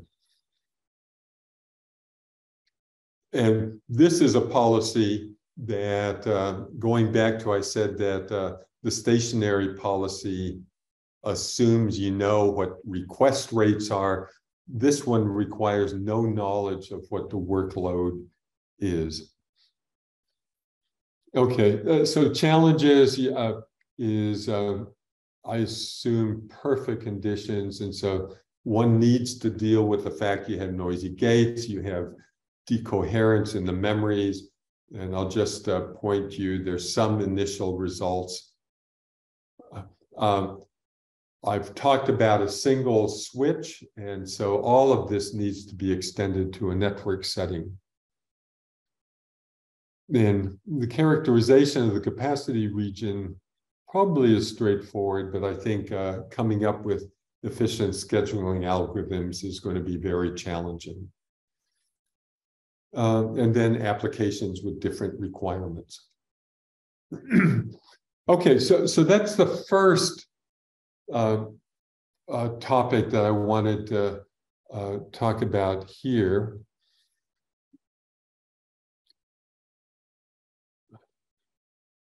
And now what I'd like to do is talk about how we might be able to address memory noise in some of these, let's say, designs and let's say models. And I'm going to do this in the context of teleportation. Okay, and so what we have is Alice and Bob, and Alice is receiving requests for teleportation, and the request consists of, let's say, a particular qubit or quantum state to be transferred. Okay, and Bob and Alice are generating bell pairs because they are needed in order for Alice to perform a teleportation. Okay, and so these are sort of occurring randomly, and so there are times when Alice may generate qubits to be teleported, but there aren't any bell pairs to be used, and so Alice then has to place the data qubits into memory. And so, for example, she might generate a data qubit, it goes into memory, it starts to decohere, that's this faded red is meant to indicate that, and Alice generates another qubit it wants to teleport. And then finally, there's a bell pair that's generated between Alice and Bob, but the data qubits that need to be teleported have decohered a little bit more. Okay, so Alice teleports, and Bob receives a slightly faded qubit. And so the question that we might ask is, how should we schedule bell pairs and data qubits? Going back here, we had a choice of which data qubit to teleport. And so there's a question, what I did here is I took the oldest one. And so, should it be the oldest qubit first, or should it be the youngest qubit first? How about when we have bell pairs, do we care which ones we use when we have a choice? And how should we manage the memory? If it can only hold a finite number of qubits, what do we do when it fills up? Do we discard an arrival? Do we discard the oldest entry, which is referred to as push out? And so I'd like to do that, but let me start by talking about a decoherence model for the memory. As we saw before, fidelity is the most widely used measure of degradation of a quantum state due to noise. And it turns out it's easy to compute for many noise models. If we let t be the time that the quantum state spends in memory, let's say a single qubit or a bell pair, and let t2 denote memory decoherence time, which I'm not going to define precisely. It turns out that it's easy to derive an expression for the fidelity of the qubit that spent time t in memory, and it has this nice exponential decaying form. It's a plus b times e to the minus t over t2. where A plus B is equal to 1. If T is equal to 0, then the fidelity is equal to 1. And these constants depend on the kind of noise, it depends on the kind of quantum state, and it depends on your quantum memory technology. Okay, and I'm not going to get into that. Okay, so now let me introduce a random variable, T, big T, which is the time the qubit spends in memory. Okay, and suppose it has a probability density function, f of t. Okay, and one can define a Laplace transform associated with the probability density function, and it's just given by this expectation right here. It's the expectation of e to the minus s times the random variable t, where s is just a parameter, okay, and it's defined for s greater than or equal to 0. Okay, so what does this have to do with fidelity? Let me define and introduce another random variable, f, for fidelity. And what we saw from the previous slide is if it's given, let's say, the fidelity for a qubit that's been in memory for t units of time, it's just given by this exponentially decaying expression. And what's worth noting is if you look at the exponential term, it looks a lot like what we have in this expectation for the Laplace transform. And so the average fidelity then is very easy to calculate. It's given by a plus b times this integral. And that's just given in terms of the Laplace transform of the time that the qubit spends in memory. Okay, so we'll see where this is going. So now let's look at the resource management part of this system. We have these bell pairs that are being generated, let's say, we'll assume according to a Poisson process, and with rate lambda, and it's cached in memory. We have teleportation requests, which let's assume are generated according to a Poisson process with rate mu, and they're cached in memory, except when you can do teleportation. And it turns out that the behavior of this system then can be described by what's called a continuous time Markov chain. And so for the case where you have a memory size B, you can think of it in the following way. The system is in one of many states. 0 corresponds to the case where there's no qubit to be teleported and no EPR pair, no bell pair. If you have a request for a teleportation, then that qubit gets stored in memory. And so you have 1 there. If you get another request, then we now have 2 stored in memory, and so on and so forth until we get up to B.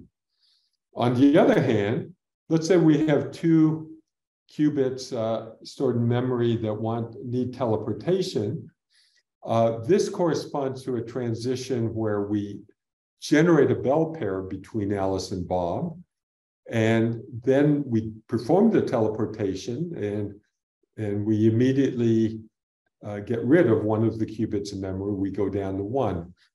And so these transitions then correspond to what happened when we have bell pairs created. When we have qubits to be teleported in memory, the number decreased by 1. And here, I'm using the negative sign to indicate that now we're storing bell pairs. Okay, and so putting it all together, continuous time Markov chains are very easy to solve.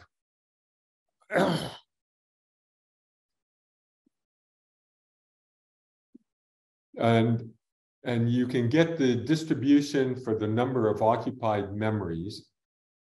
And you can get the distribution, the Laplace transform for the time that qubits reside in memory. I'm going to call that R, prior to teleportation. And you can do it for lots of different scheduling policies and lots of different buffer management policies. And so then all you have to do is take the decoherence model and use this distribution and this Laplace transform to get the final fidelity of the teleported qubit. There's a question, if you're using slotted time steps to model a switch. I apologize. Here, I'm not using a slotted model. Here, I'm just making the assumptions that qubits to be teleported or generated according to some process, and bell pairs are generated according to some process, and then modeling it as sort of continuous time. But I'll just say that you could treat this in a similar way using sort of a time slotted model. Okay, so just quick result, suppose that the data to be teleported is being generated at rate lambda. Bell pairs are being generated at rate mu. I'm going to use lambda over mu as a measure of the load on the system. Suppose the initial entanglement fidelity is 0.9, and for the data qubits, it's 1. As we saw, fidelity decays exponentially in time. Let's say we have a memory size of 10, and we're using these two policies, youngest qubit first and oldest qubit first. Okay. Here in the top graph, our independent variable is load, and we're looking at the average fidelity of the teleported qubit. And to the left of a load of 1, that corresponds to the case where we're generating bell pairs faster than data qubits to be teleported. And to the right of 1, that we're generating data qubits faster than we can teleport them, in which case some of them are going to be thrown out. And the blue curve is what you get when you use youngest qubit first. The red curve is with oldest qubit first. And so we see that for this system, we should always use the freshest bell pair or teleport the youngest data qubit that's in memory. And it's interesting, you can prove that that's actually the best thing to do. In this bottom graph, we're just looking at what the teleportation rate looks like as a function of the request rate. And as you see, it doesn't go up as a straight line. We start to suffer some loss because of buffer memory overflow. Okay, so youngest qubit first with push out maximizes entanglement rate and average fidelity. You could look at timeout schemes, and they could be used to provide minimum fidelity guarantees. And so I want to end this with a polling question, and that is, again, sort of understanding, why, let's say, a youngest qubit first is preferable in a quantum network.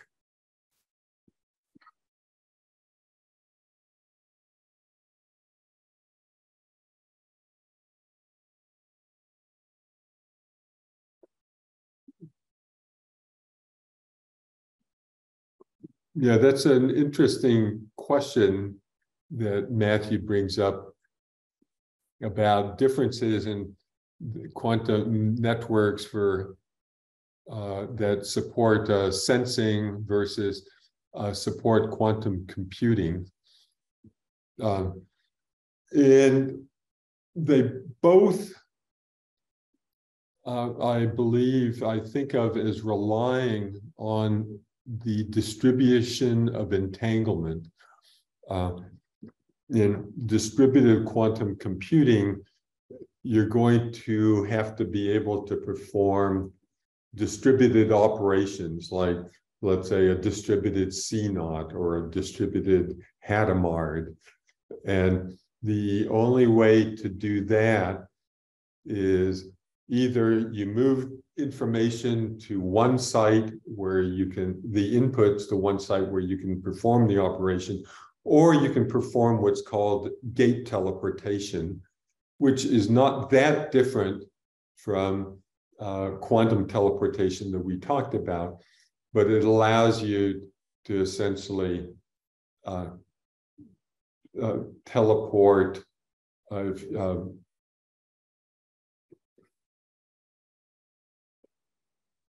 essentially you end up, if you want, you can think of it teleporting one of the inputs to the other where the operation is performed.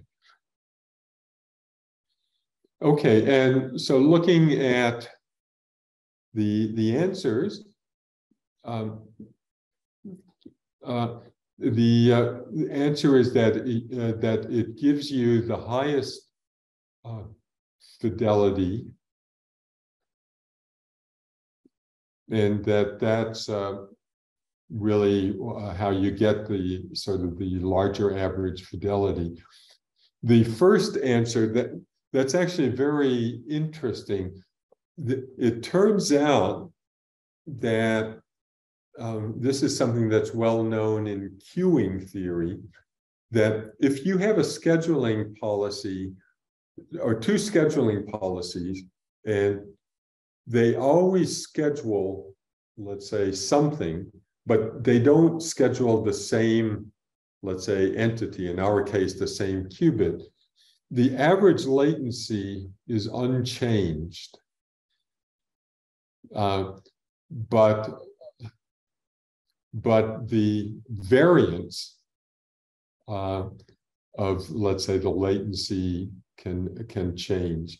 And so if the first question had been reduces the variance in the time to search a request, that would be correct. And I think often people sort of conflate sort of variability with the actual, like the mean. Okay, what I'd like to do now is just some challenges. So this optimality youngest qubit first holds in this teleportation setting. And it's interesting to ask whether that's a much more universal sort of property of quantum networks. And the idea of using the simple Markov processes, using Laplace transformed, also raises the question of, can we look at more complicated network scenarios? And the model really just, it really didn't model the generation of bell pairs. And so it's interesting to think about whether one can accommodate those as well. Okay, so what I'd like to do now is go to sort of the last topic that I'm going to cover here, which has to do with optimizing flows, let's say routes and swapping. And let's start with sort of a very simple example where we have a linear repeater chain. The Bell state measurements do not always succeed. They succeed with some probability Q that's less than 1. And I'm going to provide a sample schedule for generating end-to-end bell pairs. And here the assumption is that each of the links generates link level bell pairs at rate lambda. And so one way that we could do it is when link level bell pairs are created between 0 and 1, 1 and 2, 1 swaps, and that has the effect of sort of creating bell pairs between 0 and 2 at rate lambda q, because of the fact that swaps are not always successful. And then what 2 does is it always swaps those bell pairs with bell pairs between 2 and 3. Okay, and that's going to give entanglement creation rate of lambda q squared between 0 and 3. And 3 does the same thing. Okay, and I've shown it for this particular order, but we could change the order in which this happens, and you would get the same thing. But what I'd like to point out is that we're getting an increase in the exponent on Q every time that we add a repeater. And so the capacity decays exponentially in the number of repeaters. Okay, so let's look at another way that we could schedule things. And that is that what we do is that 1 always swaps bell pairs between itself and 0 and between itself and 2. 3 does the same thing, but for bell pairs between 2 and 3 and 3 and 4. Okay. And then when 2 has bell pairs of this kind, it then does a swap. And in that case, the entanglement generation rate is actually larger than it was with the previous. It turns out that you only suffer from sort of the effects of 2 swaps in terms of the hit on the entanglement rate. And so if you have a path of length n, this nested entanglement schedule is going to give you a rate that's lambda times q to the power of the log of n. And that essentially corresponds to polynomial scaling. Okay. And so swap scheduling then can affect performance here.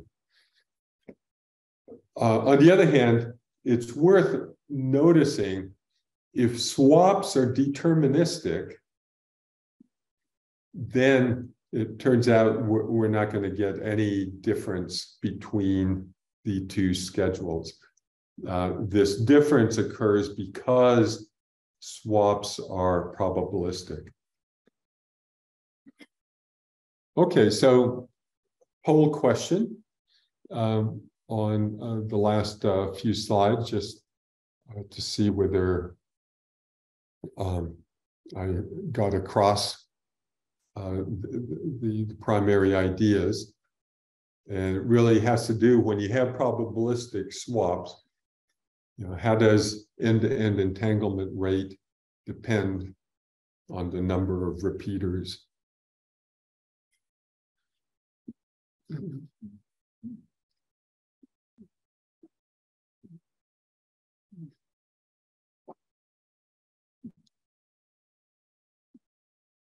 There's the question about that goes back to the graph that I showed with youngest qubit first and oldest qubit first, having to do with the dip. I'll come back to that when I'm done, because it's interesting. Okay, so if you have probabilistic and you there are 2 sort of positive answers. It decays polynomially in n, and that's certainly that's the case if you use a nested schedule. and it decays exponentially in n if you use sort of that serial schedule that I showed in the previous slide. So both are right. Okay, so now what we want to do is to consider, what do we do if we have a network rather than a linear repeater chain? Okay, suppose we have a network that consists of switches and, let's say, channels connecting the various switches. And let's say we know what the link bell pair generation rates are between two nodes.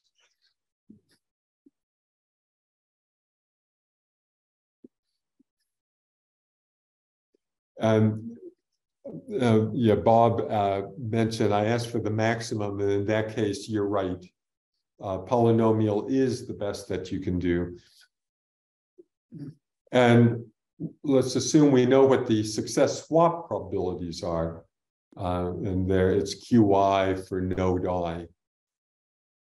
And we pick two switches as end nodes. And what they want to do is to generate entanglement at the highest rate possible, generate bell pairs at the highest rate possible between them.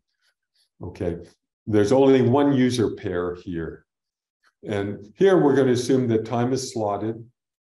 Each slot is divided into two phases. The first phase generate entanglement, the second swap entanglement. And the performance metric is the entanglement distribution rate between S and T. And you can think of it that if we look at the number of bell pairs that we generate in T slots, and we divide it by T, and we just take the limit as T goes to infinity, that's what the distribution rate is. And the idea is that we're going to take the quantum network and the swap protocol, and we're going to map it into a new graph, a new kind of graph, where we're going to have the nodes I'm going to refer to as E nodes, for entanglement nodes, and they're going to represent qubit pairs. And then we're going to have entanglement flows, or E flows, which are going to represent rates of entanglement exchanged among E nodes. And this is going to be determined by the structure of the graph and the particular swap schedule that we're using. So just to give a concrete example, suppose that we have I and J, and they're connected to each other through K. And the entanglement rate for each of the links is lambda. And when link entanglements are generated at K, we do swaps, they're probabilistic. And what they do is they generate the end-to-end entanglement between I and J. We're going to represent it by the following graph, where we take, we have an E node that represents this pair of nodes, I and K. EKJ represents the pair KJ. We have one representing a pair IJ. And what we have is that there's a rate emanating from each of these at which we generate entanglement, let's say, between I and J. Okay, and this F is going to sort of denote what that rate is. And so looking at this sequential schedule that I showed you earlier, we can represent it by the following E graph. We're going to take a E node between 0 and 1. And that's corresponding to generating link level entanglement here between 1 and 2. And what they do is they feed into entanglement or bell pair between 0 and 2. And they do it with rate lambda. Okay. Then the E node 02 coupled with one course conforming to 2,3 maps into an E node for the pair 0,3. And this is the rate at which the entanglement is generated. And then likewise, we have an E node for the pair 0,4, and it's fed into by the E node for the pair 0,3 and the pair 3,4. Oops, let me go back. Oh, sorry, I made a mistake.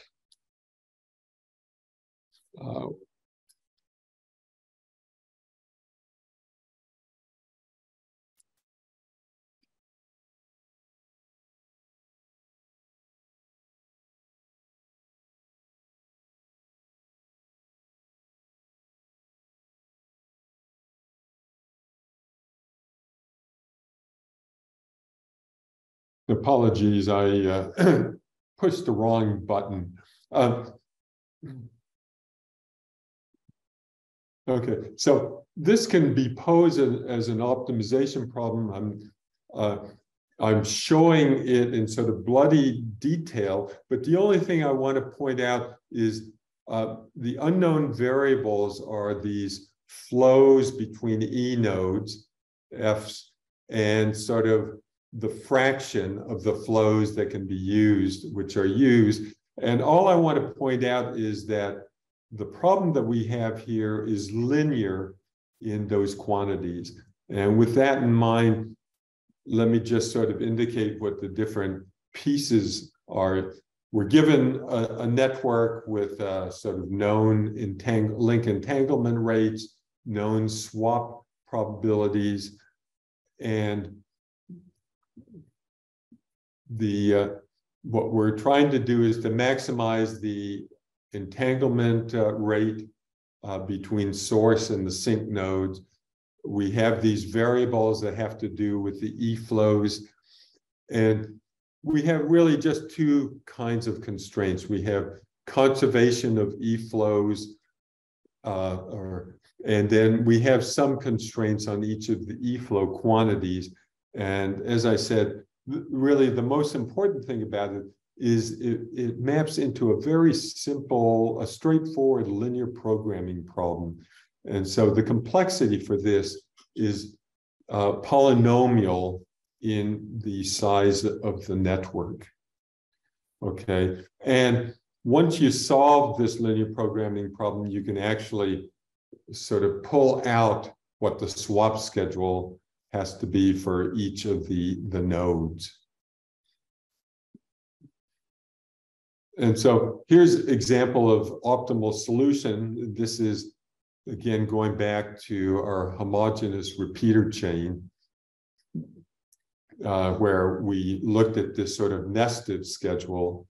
And if we take an E node and E flow representation, it looks like this. These essentially correspond to the different link pairs, and then going down the hierarchy is corresponding to the flows between 0 and 2, 2 and 4, and then finally at the end, 0 and 4. And if we sort of look at the kind of performance that you would get, and this is just for a homogeneous repeater chain, I'm varying the number of repeaters. I'm keeping the total distance fixed. And so as I increase the number of repeaters, I'm decreasing the distance between repeaters. And the request rate, the entanglement rate, is given by this exponentially decaying function. And what we see is if the success probability for swaps is really high, then there's very little dependence on the number of repeaters that you have. But as the success probability decreases, then you would like to suffer fewer and fewer swaps. And so then you would choose a design where you would have few repeaters that sort of are spread apart. So the challenge is, this work was done for the case of a single user pair. And for this to be really useful in a quantum network, it really has to be tailored to multiple user pairs and need to be able to handle noise. And it assumed infinite memory. And so there's a need to deal with that. And just a comment that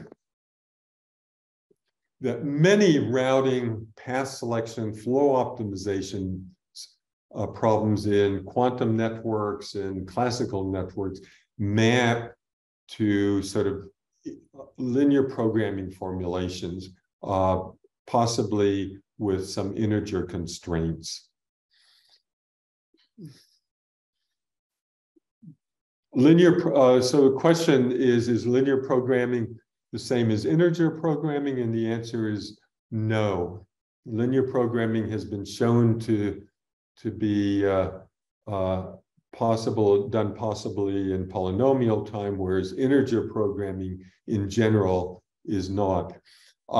Many problems sort of convert to integer linear programming formulations, and those, it depends on the structure of the problem, whether it's going to be NP complete or not. Let's take a 5-minute break, and I'll go back to answer a question that was asked about one of the graphs, and then I'll turn it over to Matheus. So let me.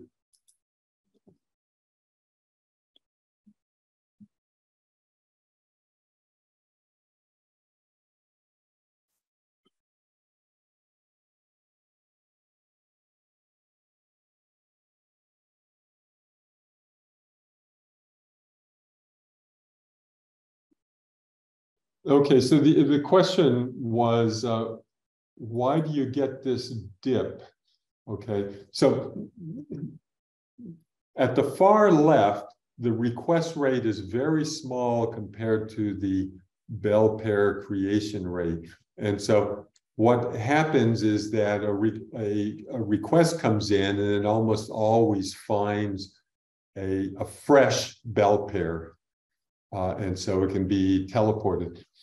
As the request rate gets larger and larger, it turns out that the bell pairs become less and less fresh, that they're starting to be used. And so when a new request comes in, the youngest bell pair it finds is not as young as it was when the request rate was low. And so that happens until you sort of get to a dip here.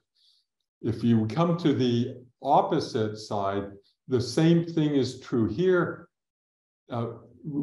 Request qubits for teleportation are being generated very fast and compared to bell pairs. And so when a bell pair is generated, there's always a very fresh qubit to teleport. And so it can do it, but as bell pairs get generated faster and faster, then the qubits to be teleported that they find become less and less fresh. And that's why you get this dip. It's not quite symmetric because in one case it's a single qubit, in the other case it's a bell pair, which is 2 qubits. So I hope that answered.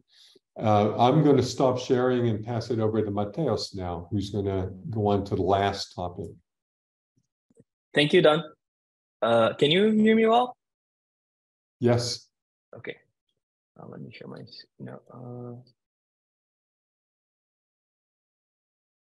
Do you see my screen? Not yet. It says it started screen sharing. Oh, It said double click to enter. Oh, let me see.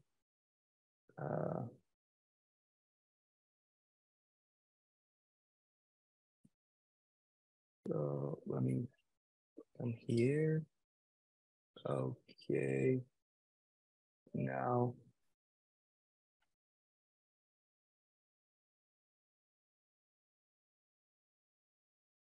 How about now? No, right? we see your screen.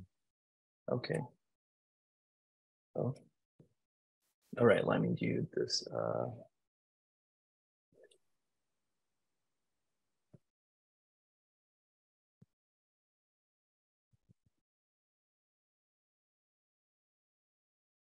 Now you can see. No. Okay. Black screen. Okay, let's try this then. Share.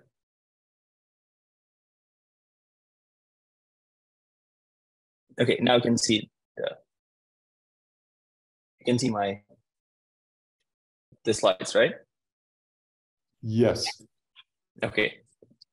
All right. So let's start with the final part of our short course. The topic that I'm going to talk about today is a particular topic in network management called tomography. And to give you a brief outline of this final module of our presentation, I'm going to cover some overview, give you a brief overview on what network management is and what is tomography for networks. And then we're going to cover some approaches to perform classical network tomography. Then we'll move to talk about methods to do quantum network tomography. We'll define what the problem is, and then progress through the description of algorithms to perform state distribution so that you can solve tomography in quantum networks. And finally, you're going to apply this algorithm, the algorithms we describe here, to characterize star networks. Okay, so network management is a field that is essentially referring to some techniques to perform a collection of data for network components. And the idea is to provide data to inform decision-making by network managers. For instance, you can think of a management system to detect faulty hardware and software, and also systems that could be used to determine the traffic patterns for users of a network. And network tomography is essentially a subfield of network management that has a goal to infer the behavior of network nodes or network components, internal network components from external nodes, which we see here in this figure as orange computers. In practice, network tomography refers to the estimation of error parameters for internal components through end-to-end measurements. And the holy grail of network tomography is to come up with methods that provide identifiability. This means that given a set of observations for end-to-end measurements, we can compute a single estimate for the parameters that we're interested in estimating. And why would you want to do this in an end-to-end fashion? Well, performing end-to-end tomography would make that there's no need for the network to participate. The only thing that you need is for end nodes to be able to communicate with each other. And essentially, the measurement probes will just be regular packets, which is a functionality that is provided by the network. There's no administrative access needed.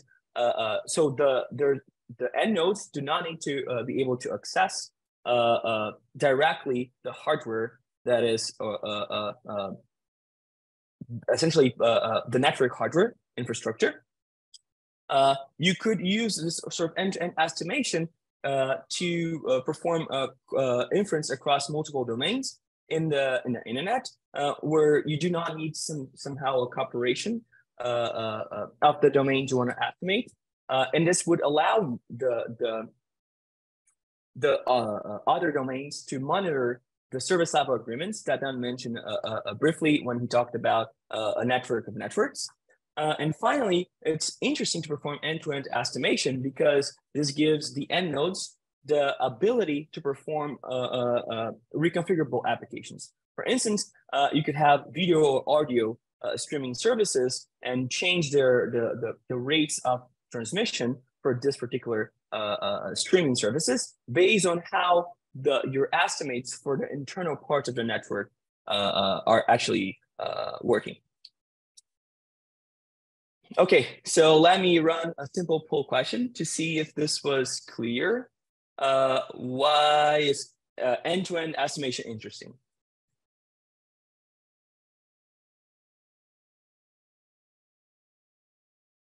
Okay. Let me look at the chat.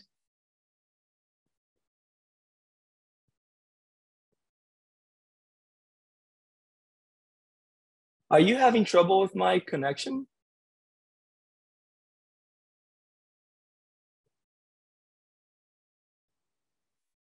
Okay, so I can end the poll and share the results. Okay, yeah, so actually the correct answer is all of the above, as we directly discuss each one of these options as why is interesting. Okay, now let me stop sharing. Cool, let's go back to the presentation. And the answer is, yeah, indeed, all of the above. All right, so before we talk about some of the main methods to do tomography in classical networks, we need some definitions. The first is about link level metrics, which is essentially what we are trying to estimate in this case. So imagine that I have a link between these two users, A and B, and whenever A transmits a packet, imagine that a delay is introduced in the transmission process, right? So it's not instantaneous. There's no sort of instantaneous transmission between A and B. And one example of a link level metric is a delay of the link. We also have the loss rate for packets or the bit flip rate. We also need to talk about unicast communication, which is essentially one-to-one sort of communication. So for instance, imagine that A wants to communicate to B and C in this very simple network. They're interconnected by the switch. And if A wants to send a message to B, you will send that message first to the switch, then it will then forward that message to B. And then if A wants to do the same thing for C, it will send a message to S, then it would then forward that message to C. And note here that if A wants to send the exact same message for B and C, it has to send the same message twice to the switch. Another way that we can do communications in classical networks is through multicast, which is essentially a one-to-many sort of communication scheme. In this case, let's imagine that A wants to send the same message to B and C. And what the network does is that it provides a tree for this communication to happen. And in this tree, the packets will only be duplicated as necessary. So in this case, A wants to send the same message again to B and C. You will send that message to S, and then the intermediate node S will duplicate that message into two packets and send one packet to B and one packet to C. And one interesting thing here is that, as I said before, this is literally defined over a tree where the unicast communication is defined over paths of the network. And finally, when we talk about estimation and an end-to-end idea, what we truly mean is that A, B, and C will gather some data from their estimation procedure, and then they will transmit that data to a particular fusion center in the network that will aggregate all the results and solve some problem or trying to come up with an estimate for the metrics of interest in this case, for instance, the link level metrics we're interested in. And here, as is depicted here, it's not necessary that this data fusion center is part of the communication. So with this, we can introduce a round-trip unicast tomography. Let's assume that we have, again, a 4-node star network, such as this one, and that we are referring to for the round trips of communication in the links with R sub j's here. So R sub 0 is a round trip that it takes to send a package from A and the intermediate node and back. And if we add an assumption that the links are symmetric, we will see that we can actually compute the delay introduced by the links throughout communication. We'll also going to assume that the link metrics we're interested in this case, the round trip time is additive. So if we compute the round trip time from A to B, we're going to assume that it is the sum of the round trip time from A to the intermediate node with the time from the intermediate node to B. So how do we perform tomography in this case? Well, we're going to send a packet from A to B and back. And this would allow us to measure directly the round trip time between A and B, which is again the sum of the round trip times of these two links. We're going to repeat this process for between A and C, which is going to give us another measurement. And finally, repeat the process to B and C. And what we have here is something called a routing matrix that on the right-hand side. And in fact, this is a simple system of linear equations where we can measure the left-hand side directly, and that we want to compute the value for the variables on the right-hand side. And in this particular case, it turns to be the case that this matrix is invertible. We have a linear independence between these equations, and the system is identifiable, which means that by measuring the left-hand side, we can come up with a single vector that explains the parameters we are trying to estimate. This is also true for general trees. You can try to use this idea of round-trip unicast to solve the tomography problem for general trees. And it's very interesting that we can even use this method to try to infer link delays in general graphs as well. And the key idea here again is that we're somewhat performing a measurement over cycles of the network because we are considering the round trip time. The bottom line is that we have a similar approach for losses. Again, we are able to compute the round trip time and some one-way metrics for a subset of links. In the case, when we assume that the links are symmetric, the round trip time gives a direct estimator for the delays. And that even in the general networks, if we are not able to essentially estimate possible values for all the links, we may come up with approximations for the values of other links by, let's say, choosing delays to minimize the minimum squared error or to maximize entropy. Okay, so now let me run another poll here. That you see in the screen. Oops. Okay, there we go. And it's about unicast tomography. And the question is, what is a sufficient condition for link identifiability through unicast tomography? Yep. I guess I Matheus, put the wrong question. Yes, I put the wrong question, but the right answer is still there. Matheus, while you're waiting for that, there was a question that was asked that I inadvertently said I would answer live, having to do with decoherence time. And decoherence time is, I understand, it's really the time it takes for fidelity to drop to either the -1. That's how it's defined. That's how T2 is defined.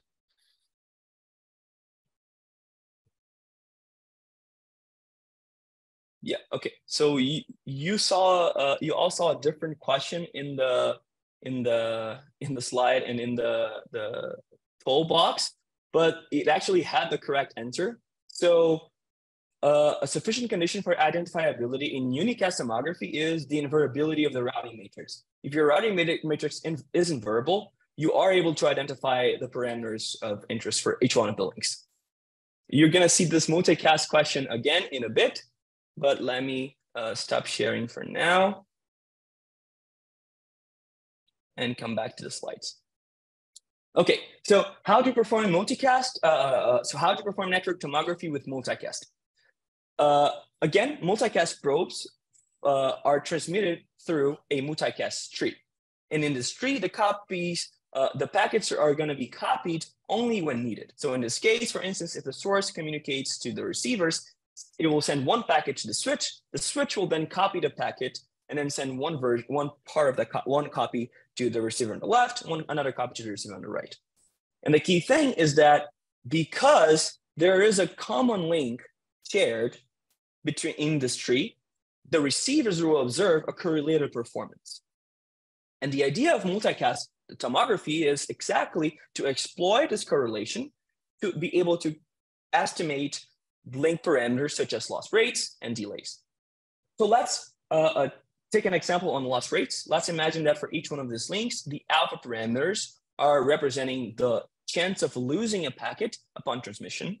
And let's imagine that the source sends a packet to both of the receivers. If both receivers get that packet, it means that there had a successful transmission in all of the links. Now, if the receiver on the left does not receive a packet, but the receiver on the right does receive a packet, then we know for sure that an error occurred on the link connecting the switch to the left receiver. This is also true in the case where the receiver on the right does not receive a packet, but the receiver on the left does receive a packet.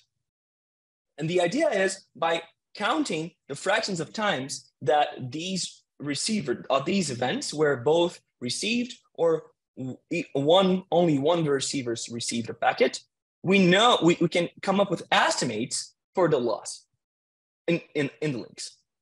And even though we're not going to take a deep look at what the estimators actually look like, the bottom line is that this binary tree is identifiable through this multicast process. And the key idea exploited is the correlation that comes out of this common link in the multicast tree. And ideally, this provides you a different network utilization than unicast, again, because imagine that to perform this in unicast, you'd have to send 2 probes through this link to get one estimate of a measurement on both left and right receivers, while in a multicast, you only send a single packet through this link. Okay, so now let me run the poll question again. Now, I lost my mouse. Okay, there we go. Relaunch poll. All right. And so now this is the poll for the multicast, and what you're seeing in the Zoom box is the same as what you're seeing in the slide.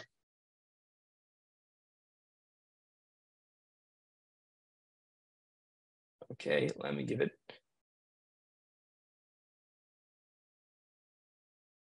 10 more seconds.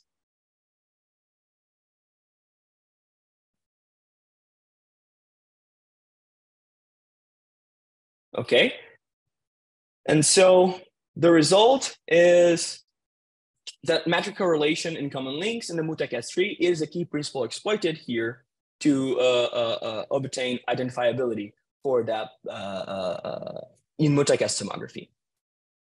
All right, so let's now talk about quantum network tomography.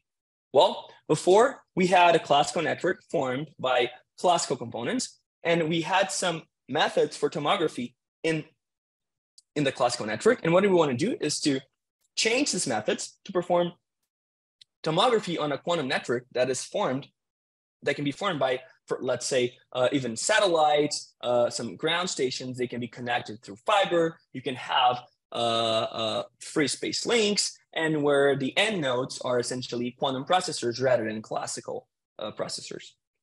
And the motivation for this is essentially that quantum hardware is extremely inhomogeneous. We have a variety of different physical platforms, of different fibers that you can use. The links for the satellite links, the free space links differ drastically from the ground from fibers. And it would be interesting to be able to characterize what's happening in different parts of this network through the end nodes.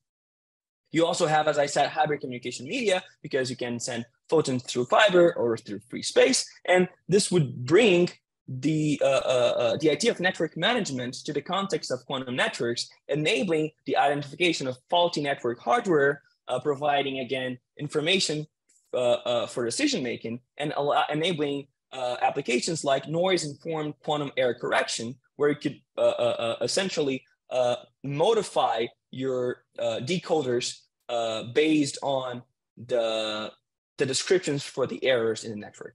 Another interesting thing that this brings to the table is that the end nodes could perform quality assurance. So imagine that you pay for a quantum network service, and you'd like to verify if the service that you're paying for is actually the service being provided to you.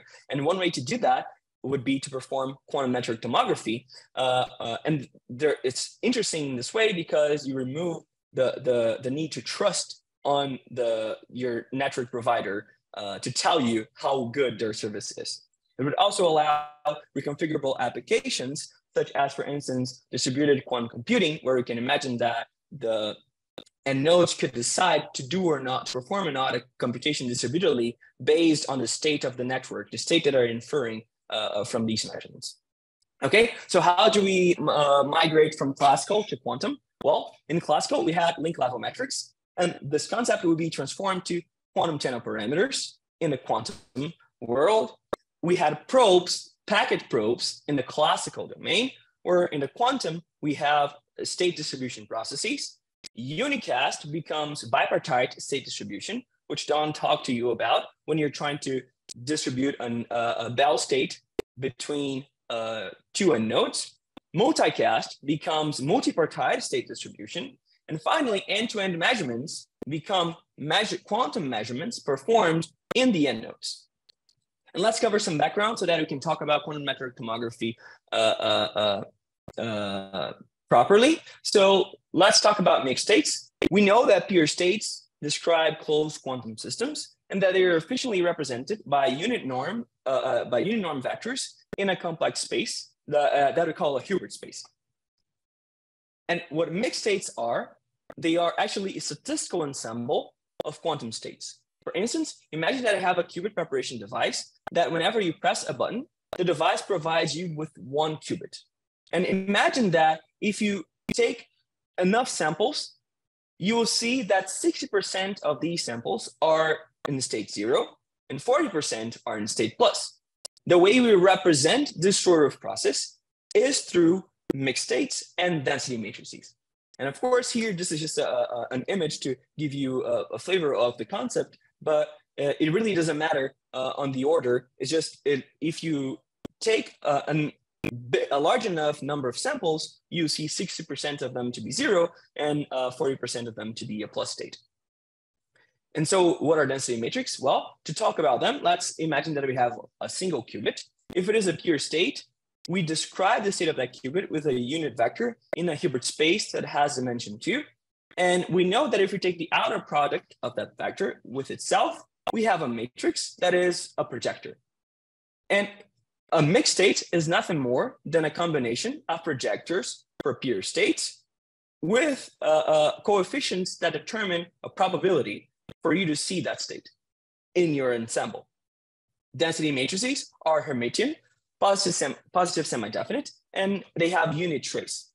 Again, if you have that example that I showed you before, where we have a qubit preparation device that 60% of the time spits out a 0, 40% a plus state, we can take the projector for the 0 state, the projector for the plus state, which is shown here, and compute rho, the density matrix, by simply summing each one of these matrices, each multiplied by the corresponding probability. And this would be your final, an example for a density matrix.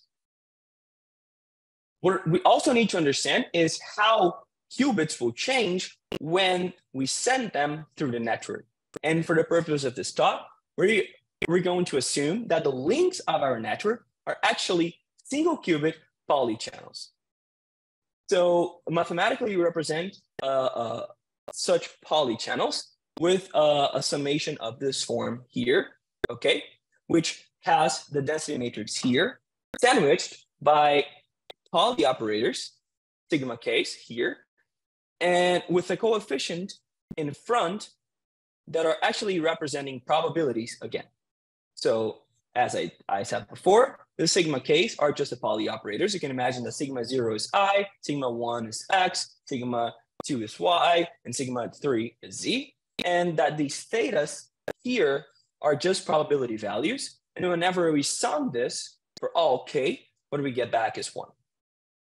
And to give you some examples of single qubit Pauli channels, the bit flip channel is a single qubit Pauli channel that maps state 0 to state 1, state 1 to state 0, and that is represented by this particular equation here, this operator sum representation, where we have rho with probability theta sub e, and x rho x with probability 1 minus theta sub e. A phase flip is similar, but it's a channel that maps a state plus to state minus to state plus, and it has the same form of the bit flip channel, where the only difference is that instead of using the x Pauli operator, we use z here. And another example is if you merge these two things together, you would have a bit and phase flip channel that would be represented by this particular transformation here, and where we note that the sum for this probabilities theta sub e here, theta sub e0 plus theta sub e1 plus theta sub e2 would be equal to 1. We also need some operational assumptions. We're going to assume that the end nodes of our network perform quantum circuits. They are able to perform any quantum circuits you'd like. They can request a network to perform network state distribution, and they can specify quantum circuits to be ran by intermediate nodes in the network.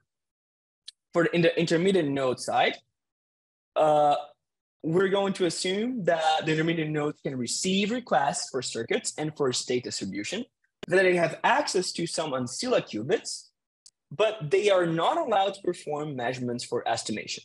And that's how we're gonna get the end-to-end flavor here in the quantum network tomography setting. So when you put all of this together, our quantum network model looks like this. Our network is a graph, okay, where the nodes represent quantum processors, and the links are representing quantum channels interconnecting these processors. They can either be fiber optics or free space channels.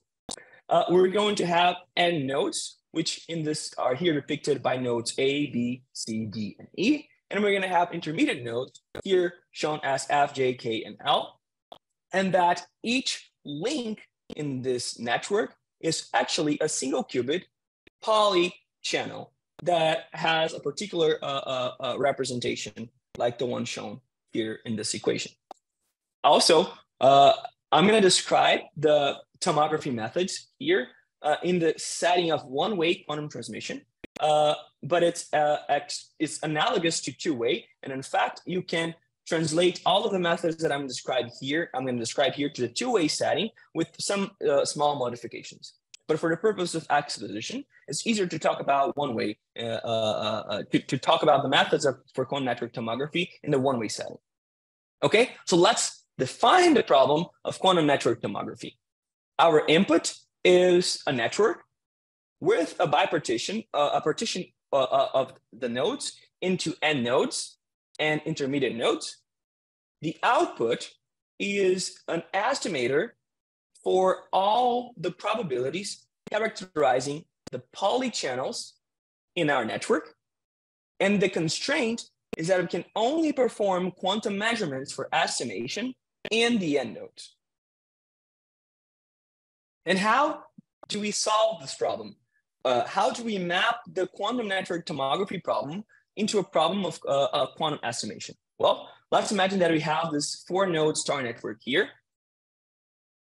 And the first thing we need to do is to perform parametrization. So we need to use the network, in this case, the intermediate node V, to distribute a quantum state among the n nodes.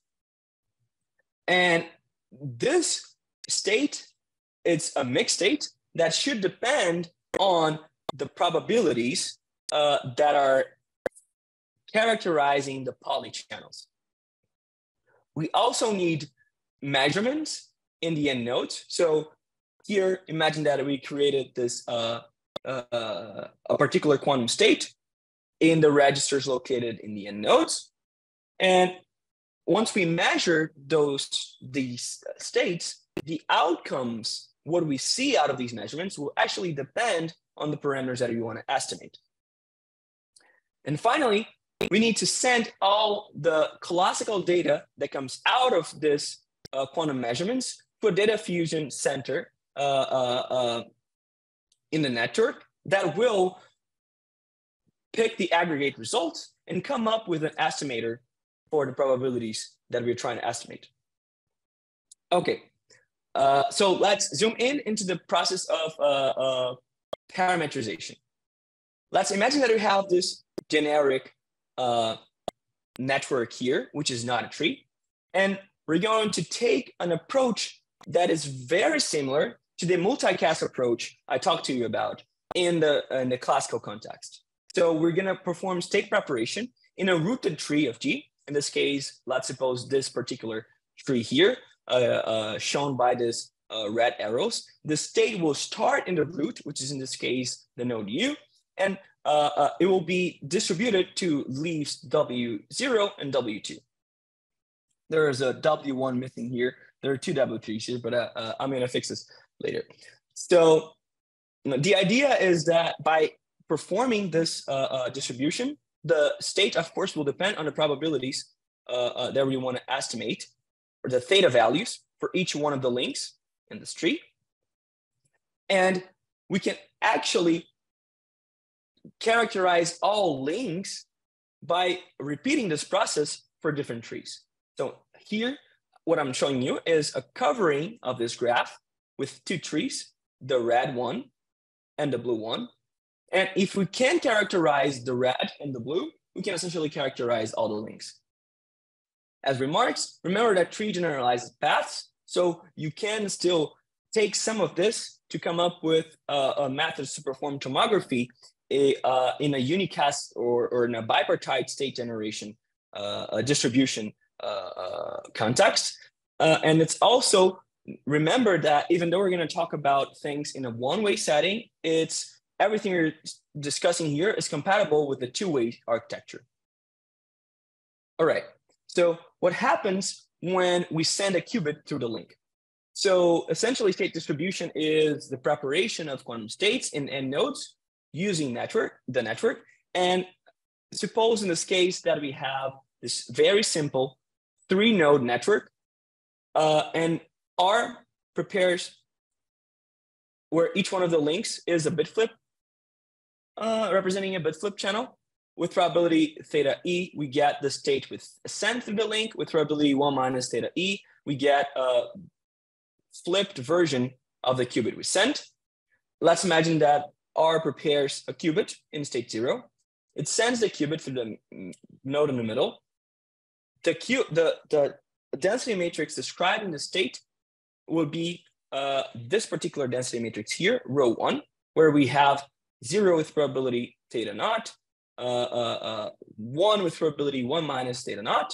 And once the switch sends that qubit to the end node, to the other end node, our final density matrix looks like this. And even though this is a big expression, it's a very simple expression. The only thing that's telling us is that we see 0 with probability theta 0 times theta 1 plus 1 minus theta 0, 1 minus theta 1.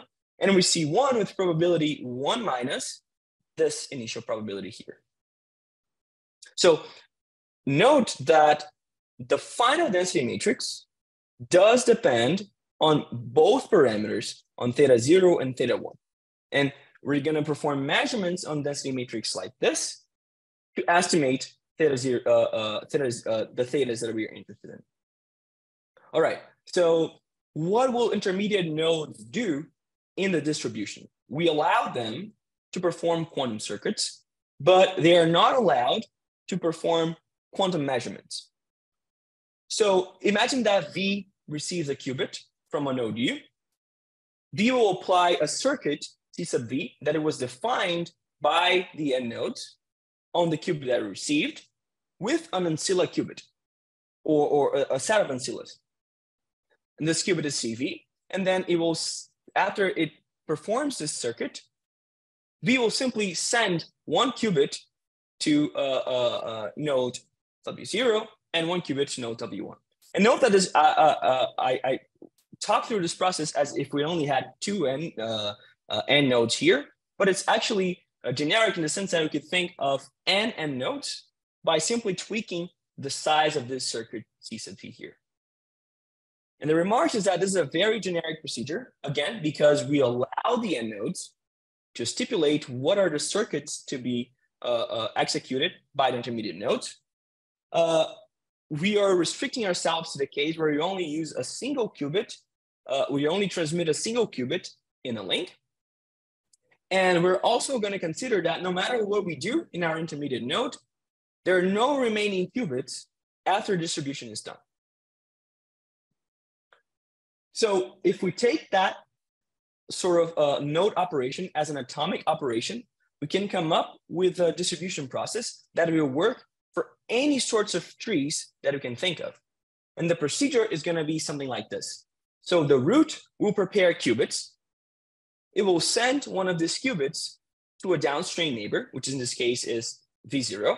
V0 will apply a node operation that it was specified by the N nodes and send the outputs of this operation to nodes that are again down in the tree.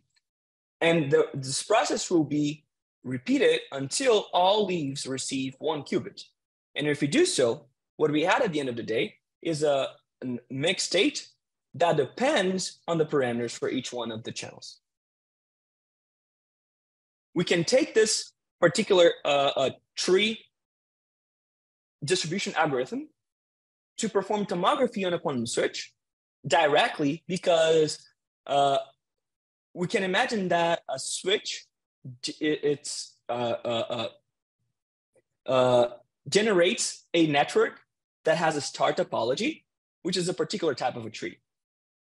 And to give you some definitions, stars are just trees with maximum hop distance to be 2. So the distance between all N nodes here is 2.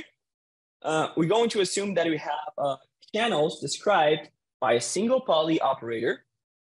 So we need to estimate one parameter for each one of the channels. And let's assume for exposition that we have bit flips. And also that we are restricting ourselves to a star with 4 nodes, because the estimators we're going to derive are easily extendable to the case of N nodes. All right, recall that qubits live in a Hilbert space with 2 dimensions, and that the representation for a bit flip channel, which is the channel we're assuming here, is something like this. Let me also define a notation to talk about states in the GHZ basis and Bell states. Cat phi sub SB will be a state like this. You have 0s plus minus 1 to the b, 1 s bar over root 2, where s is an n minus 1 bit string and b is a single bit. And you can essentially talk about any particular state in the GHZ basis using an equation like this. To give you an example, if you think about a 2-qubit a state in a 2-qubit GHZ basis, those are the Bell states or the EPR pairs. And we can use this notation to, for instance, write down the state 0, 1 minus 1, 0 over root 2, which is simply phi of 1, 1.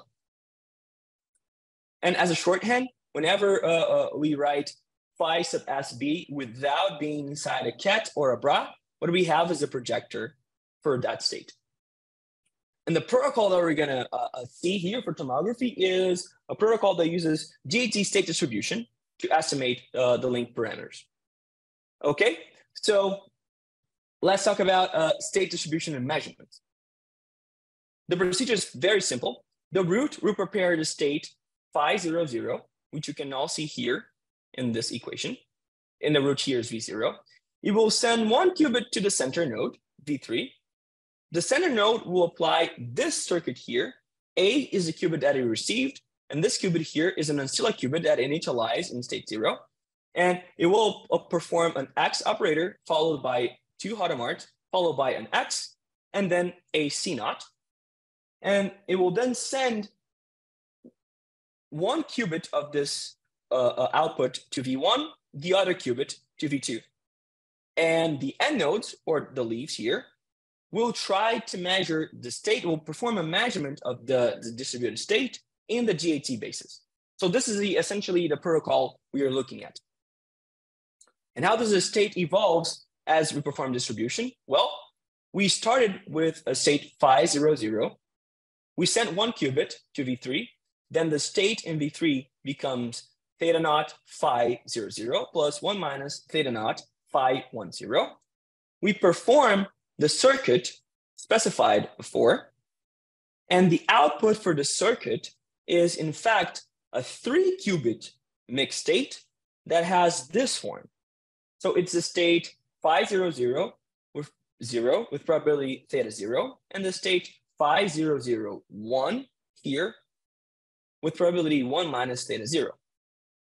And then when the switch sends these 2 qubits to the end nodes, what we have is a mixed state that is diagonal on the GAT basis, and where these P sub E's here, B of B, S1, S2, are actually referring to the probabilities of measuring a particular state in the GAT basis, given that you have this density matrix, this mixed state rho 3 here. All right.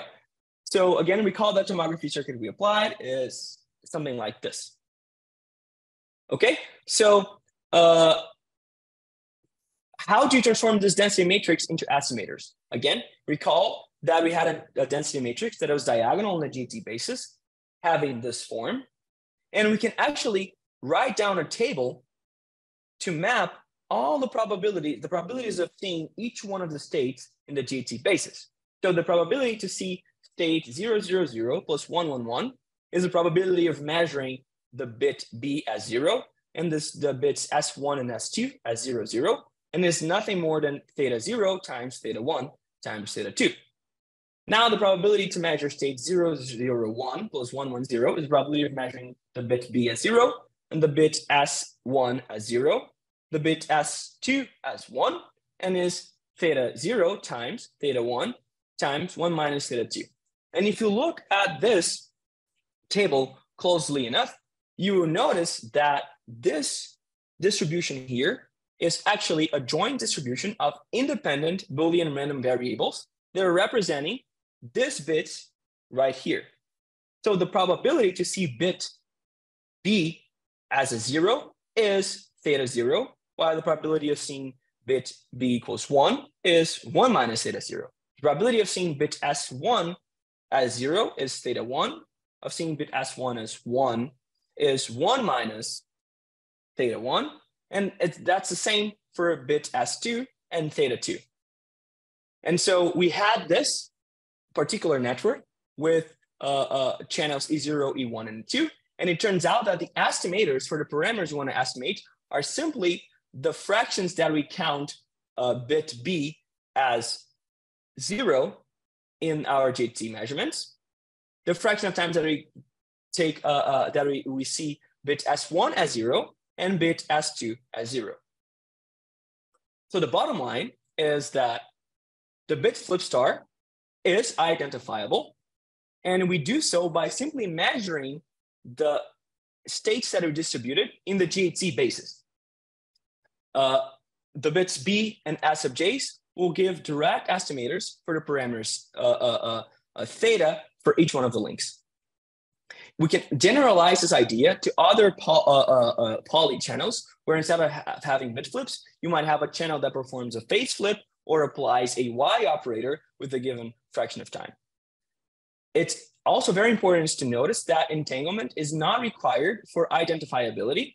It actually just helps to estimate the parameters in the sense that it reduces by half the number of samples needed when the end nodes cannot perform global measurements. So this idea of measuring the DAT basis require the end nodes to have pre-shared entanglement, but they can measure in different bases and still be able to identify the parameters with the cost of needing to use more samples.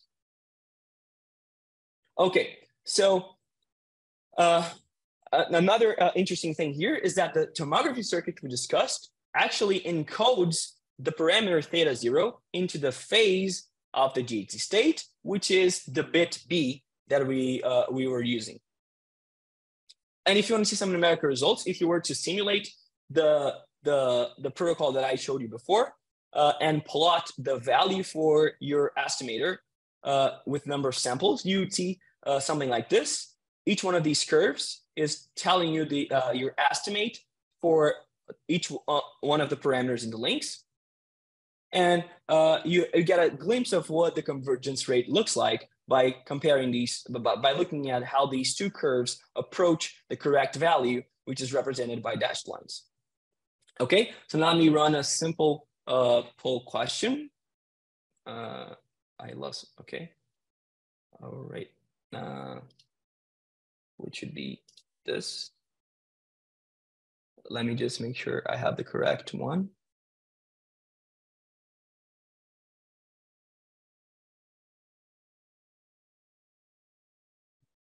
Okay.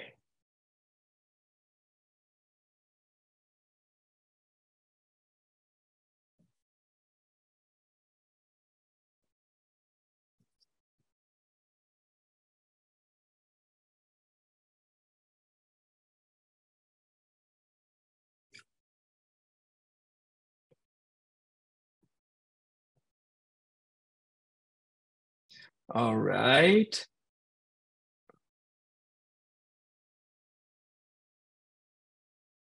Let me end the poll and share the results. And the answer is actually only one solution because we're actually estimating the parameter vector directly and not each one of the individual values. So in fact, it would be 3 solutions if I was asking how many parameters there are, but since we're talking about the parameter vector, it's only one solution. And let me run another poll question here. Stop sharing this one. Okay, those are the results for our other question. And now let's move to the final question. This one. That is, what are the consequences for estimation when we cannot perform global measurements in the nodes? Okay.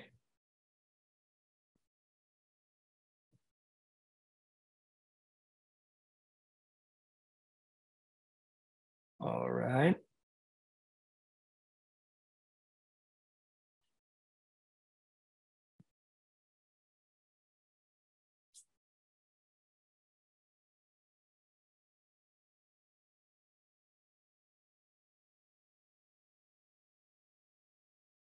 Okay, so the actual answer is that the sample complexity is still the same, but actually it requires, it doubles the number of samples required to obtain the same efficiency.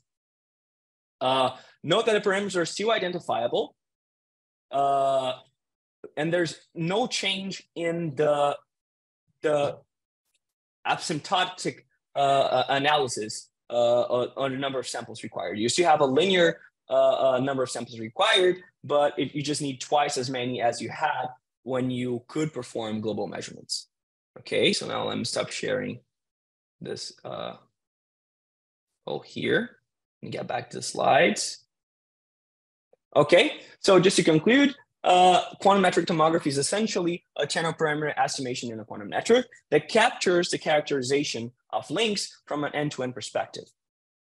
And there is some notion here that the estimators can indicate some advantage if you have access to entanglement, because you only need half as many samples to obtain the same efficiency in estimator, given that you have entanglement at your disposal. All right, and there are some open problems that I'm gonna pass through very quickly. It would be interesting to understand what is actually the optimal estimation strategy for the stars. It may be that just simply trying to do to distribute a Guedes state among the end nodes is not the optimal strategy that you can do. There may be it would be also very interesting to try to see how we can generalize these estimators for arbitrary trees. It would be nice to understand what is also the optimal way to partition the network in trees for so that it can perform estimation and recover the parameter values for all the links. It would be also very nice to try to investigate what is the difference between bipartite and multipartite protocols for tomography in the quantum setting. Finally, I guess it would be wonderful to be able to describe under which conditions entanglement actually provides an advantage for the purpose of estimation. And of course, do that in a fairly way. You need to come up with optimal estimation strategies where you can use entanglement and cannot use entanglement, and see how things would change. And again, to describe conditions where generic trees are identifiable. Here I have shown that the binary tree with that particular single poly channel model is identifiable. Finally, even in the start case, it would be very nice to generalize these efficient estimators, efficient in the sense that they only require a polynomial amount of samples to allow you to estimate channels, and extend that to poly channels that are actually more complex, channels where you could have not only a single poly operator, but many of them. Okay, and with that, I guess we're a bit over time. Let me, I'll skip some of the slides, and we can discuss a bit more using through the Q&A functionality. And I'd like to finish the presentation. So thank you all for listening to Don and I. And we have also an evaluation survey that you can access once you close the Zoom section. Matheus, there's a question, could quantum network tomography be done using only classical input states? Yes, you could. Okay, I guess I went to a weird slide here, but let me stop sharing. So the answer is yes, you could do quantum metric tomography using only classical states. You might only run into some trouble where you cannot, maybe you won't have identifiability, even for that particular binary case that we were discussing. So it really depends. But you can. The short answer is yes, you can. But it may be much more efficient to use, assume that it can use entanglement.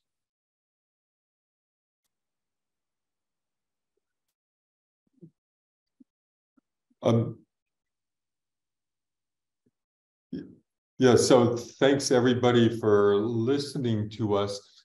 We had hoped to be able to sort of like have some concluding remarks, and looking at what we had, I think maybe the one thing to say is, this was not a comprehensive coverage of quantum network principles, and there were several topics that we didn't cover.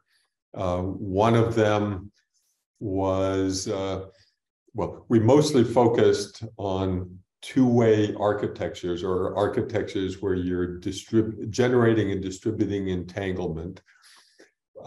And there are a lot of interesting problems that come up with one-way architectures, primarily having to do with designing efficient quantum error correction protocols. But I'm guessing that there's a short course on that later on.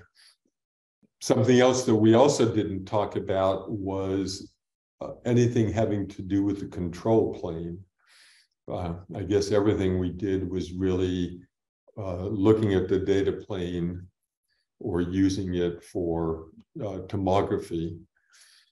And although I touched a little bit on, let's say, path selection in the context of the combined swap scheduling and flow optimization, we didn't really go into it in great detail. I would say at this point, that's probably the area that has seen the largest number of papers sort of emanating from the classical networking community, but applied to quantum networks. And one of the things we'll do is disseminate sort of like a bibliography that will have a pretty complete list of those papers for those of you who want to look into that more.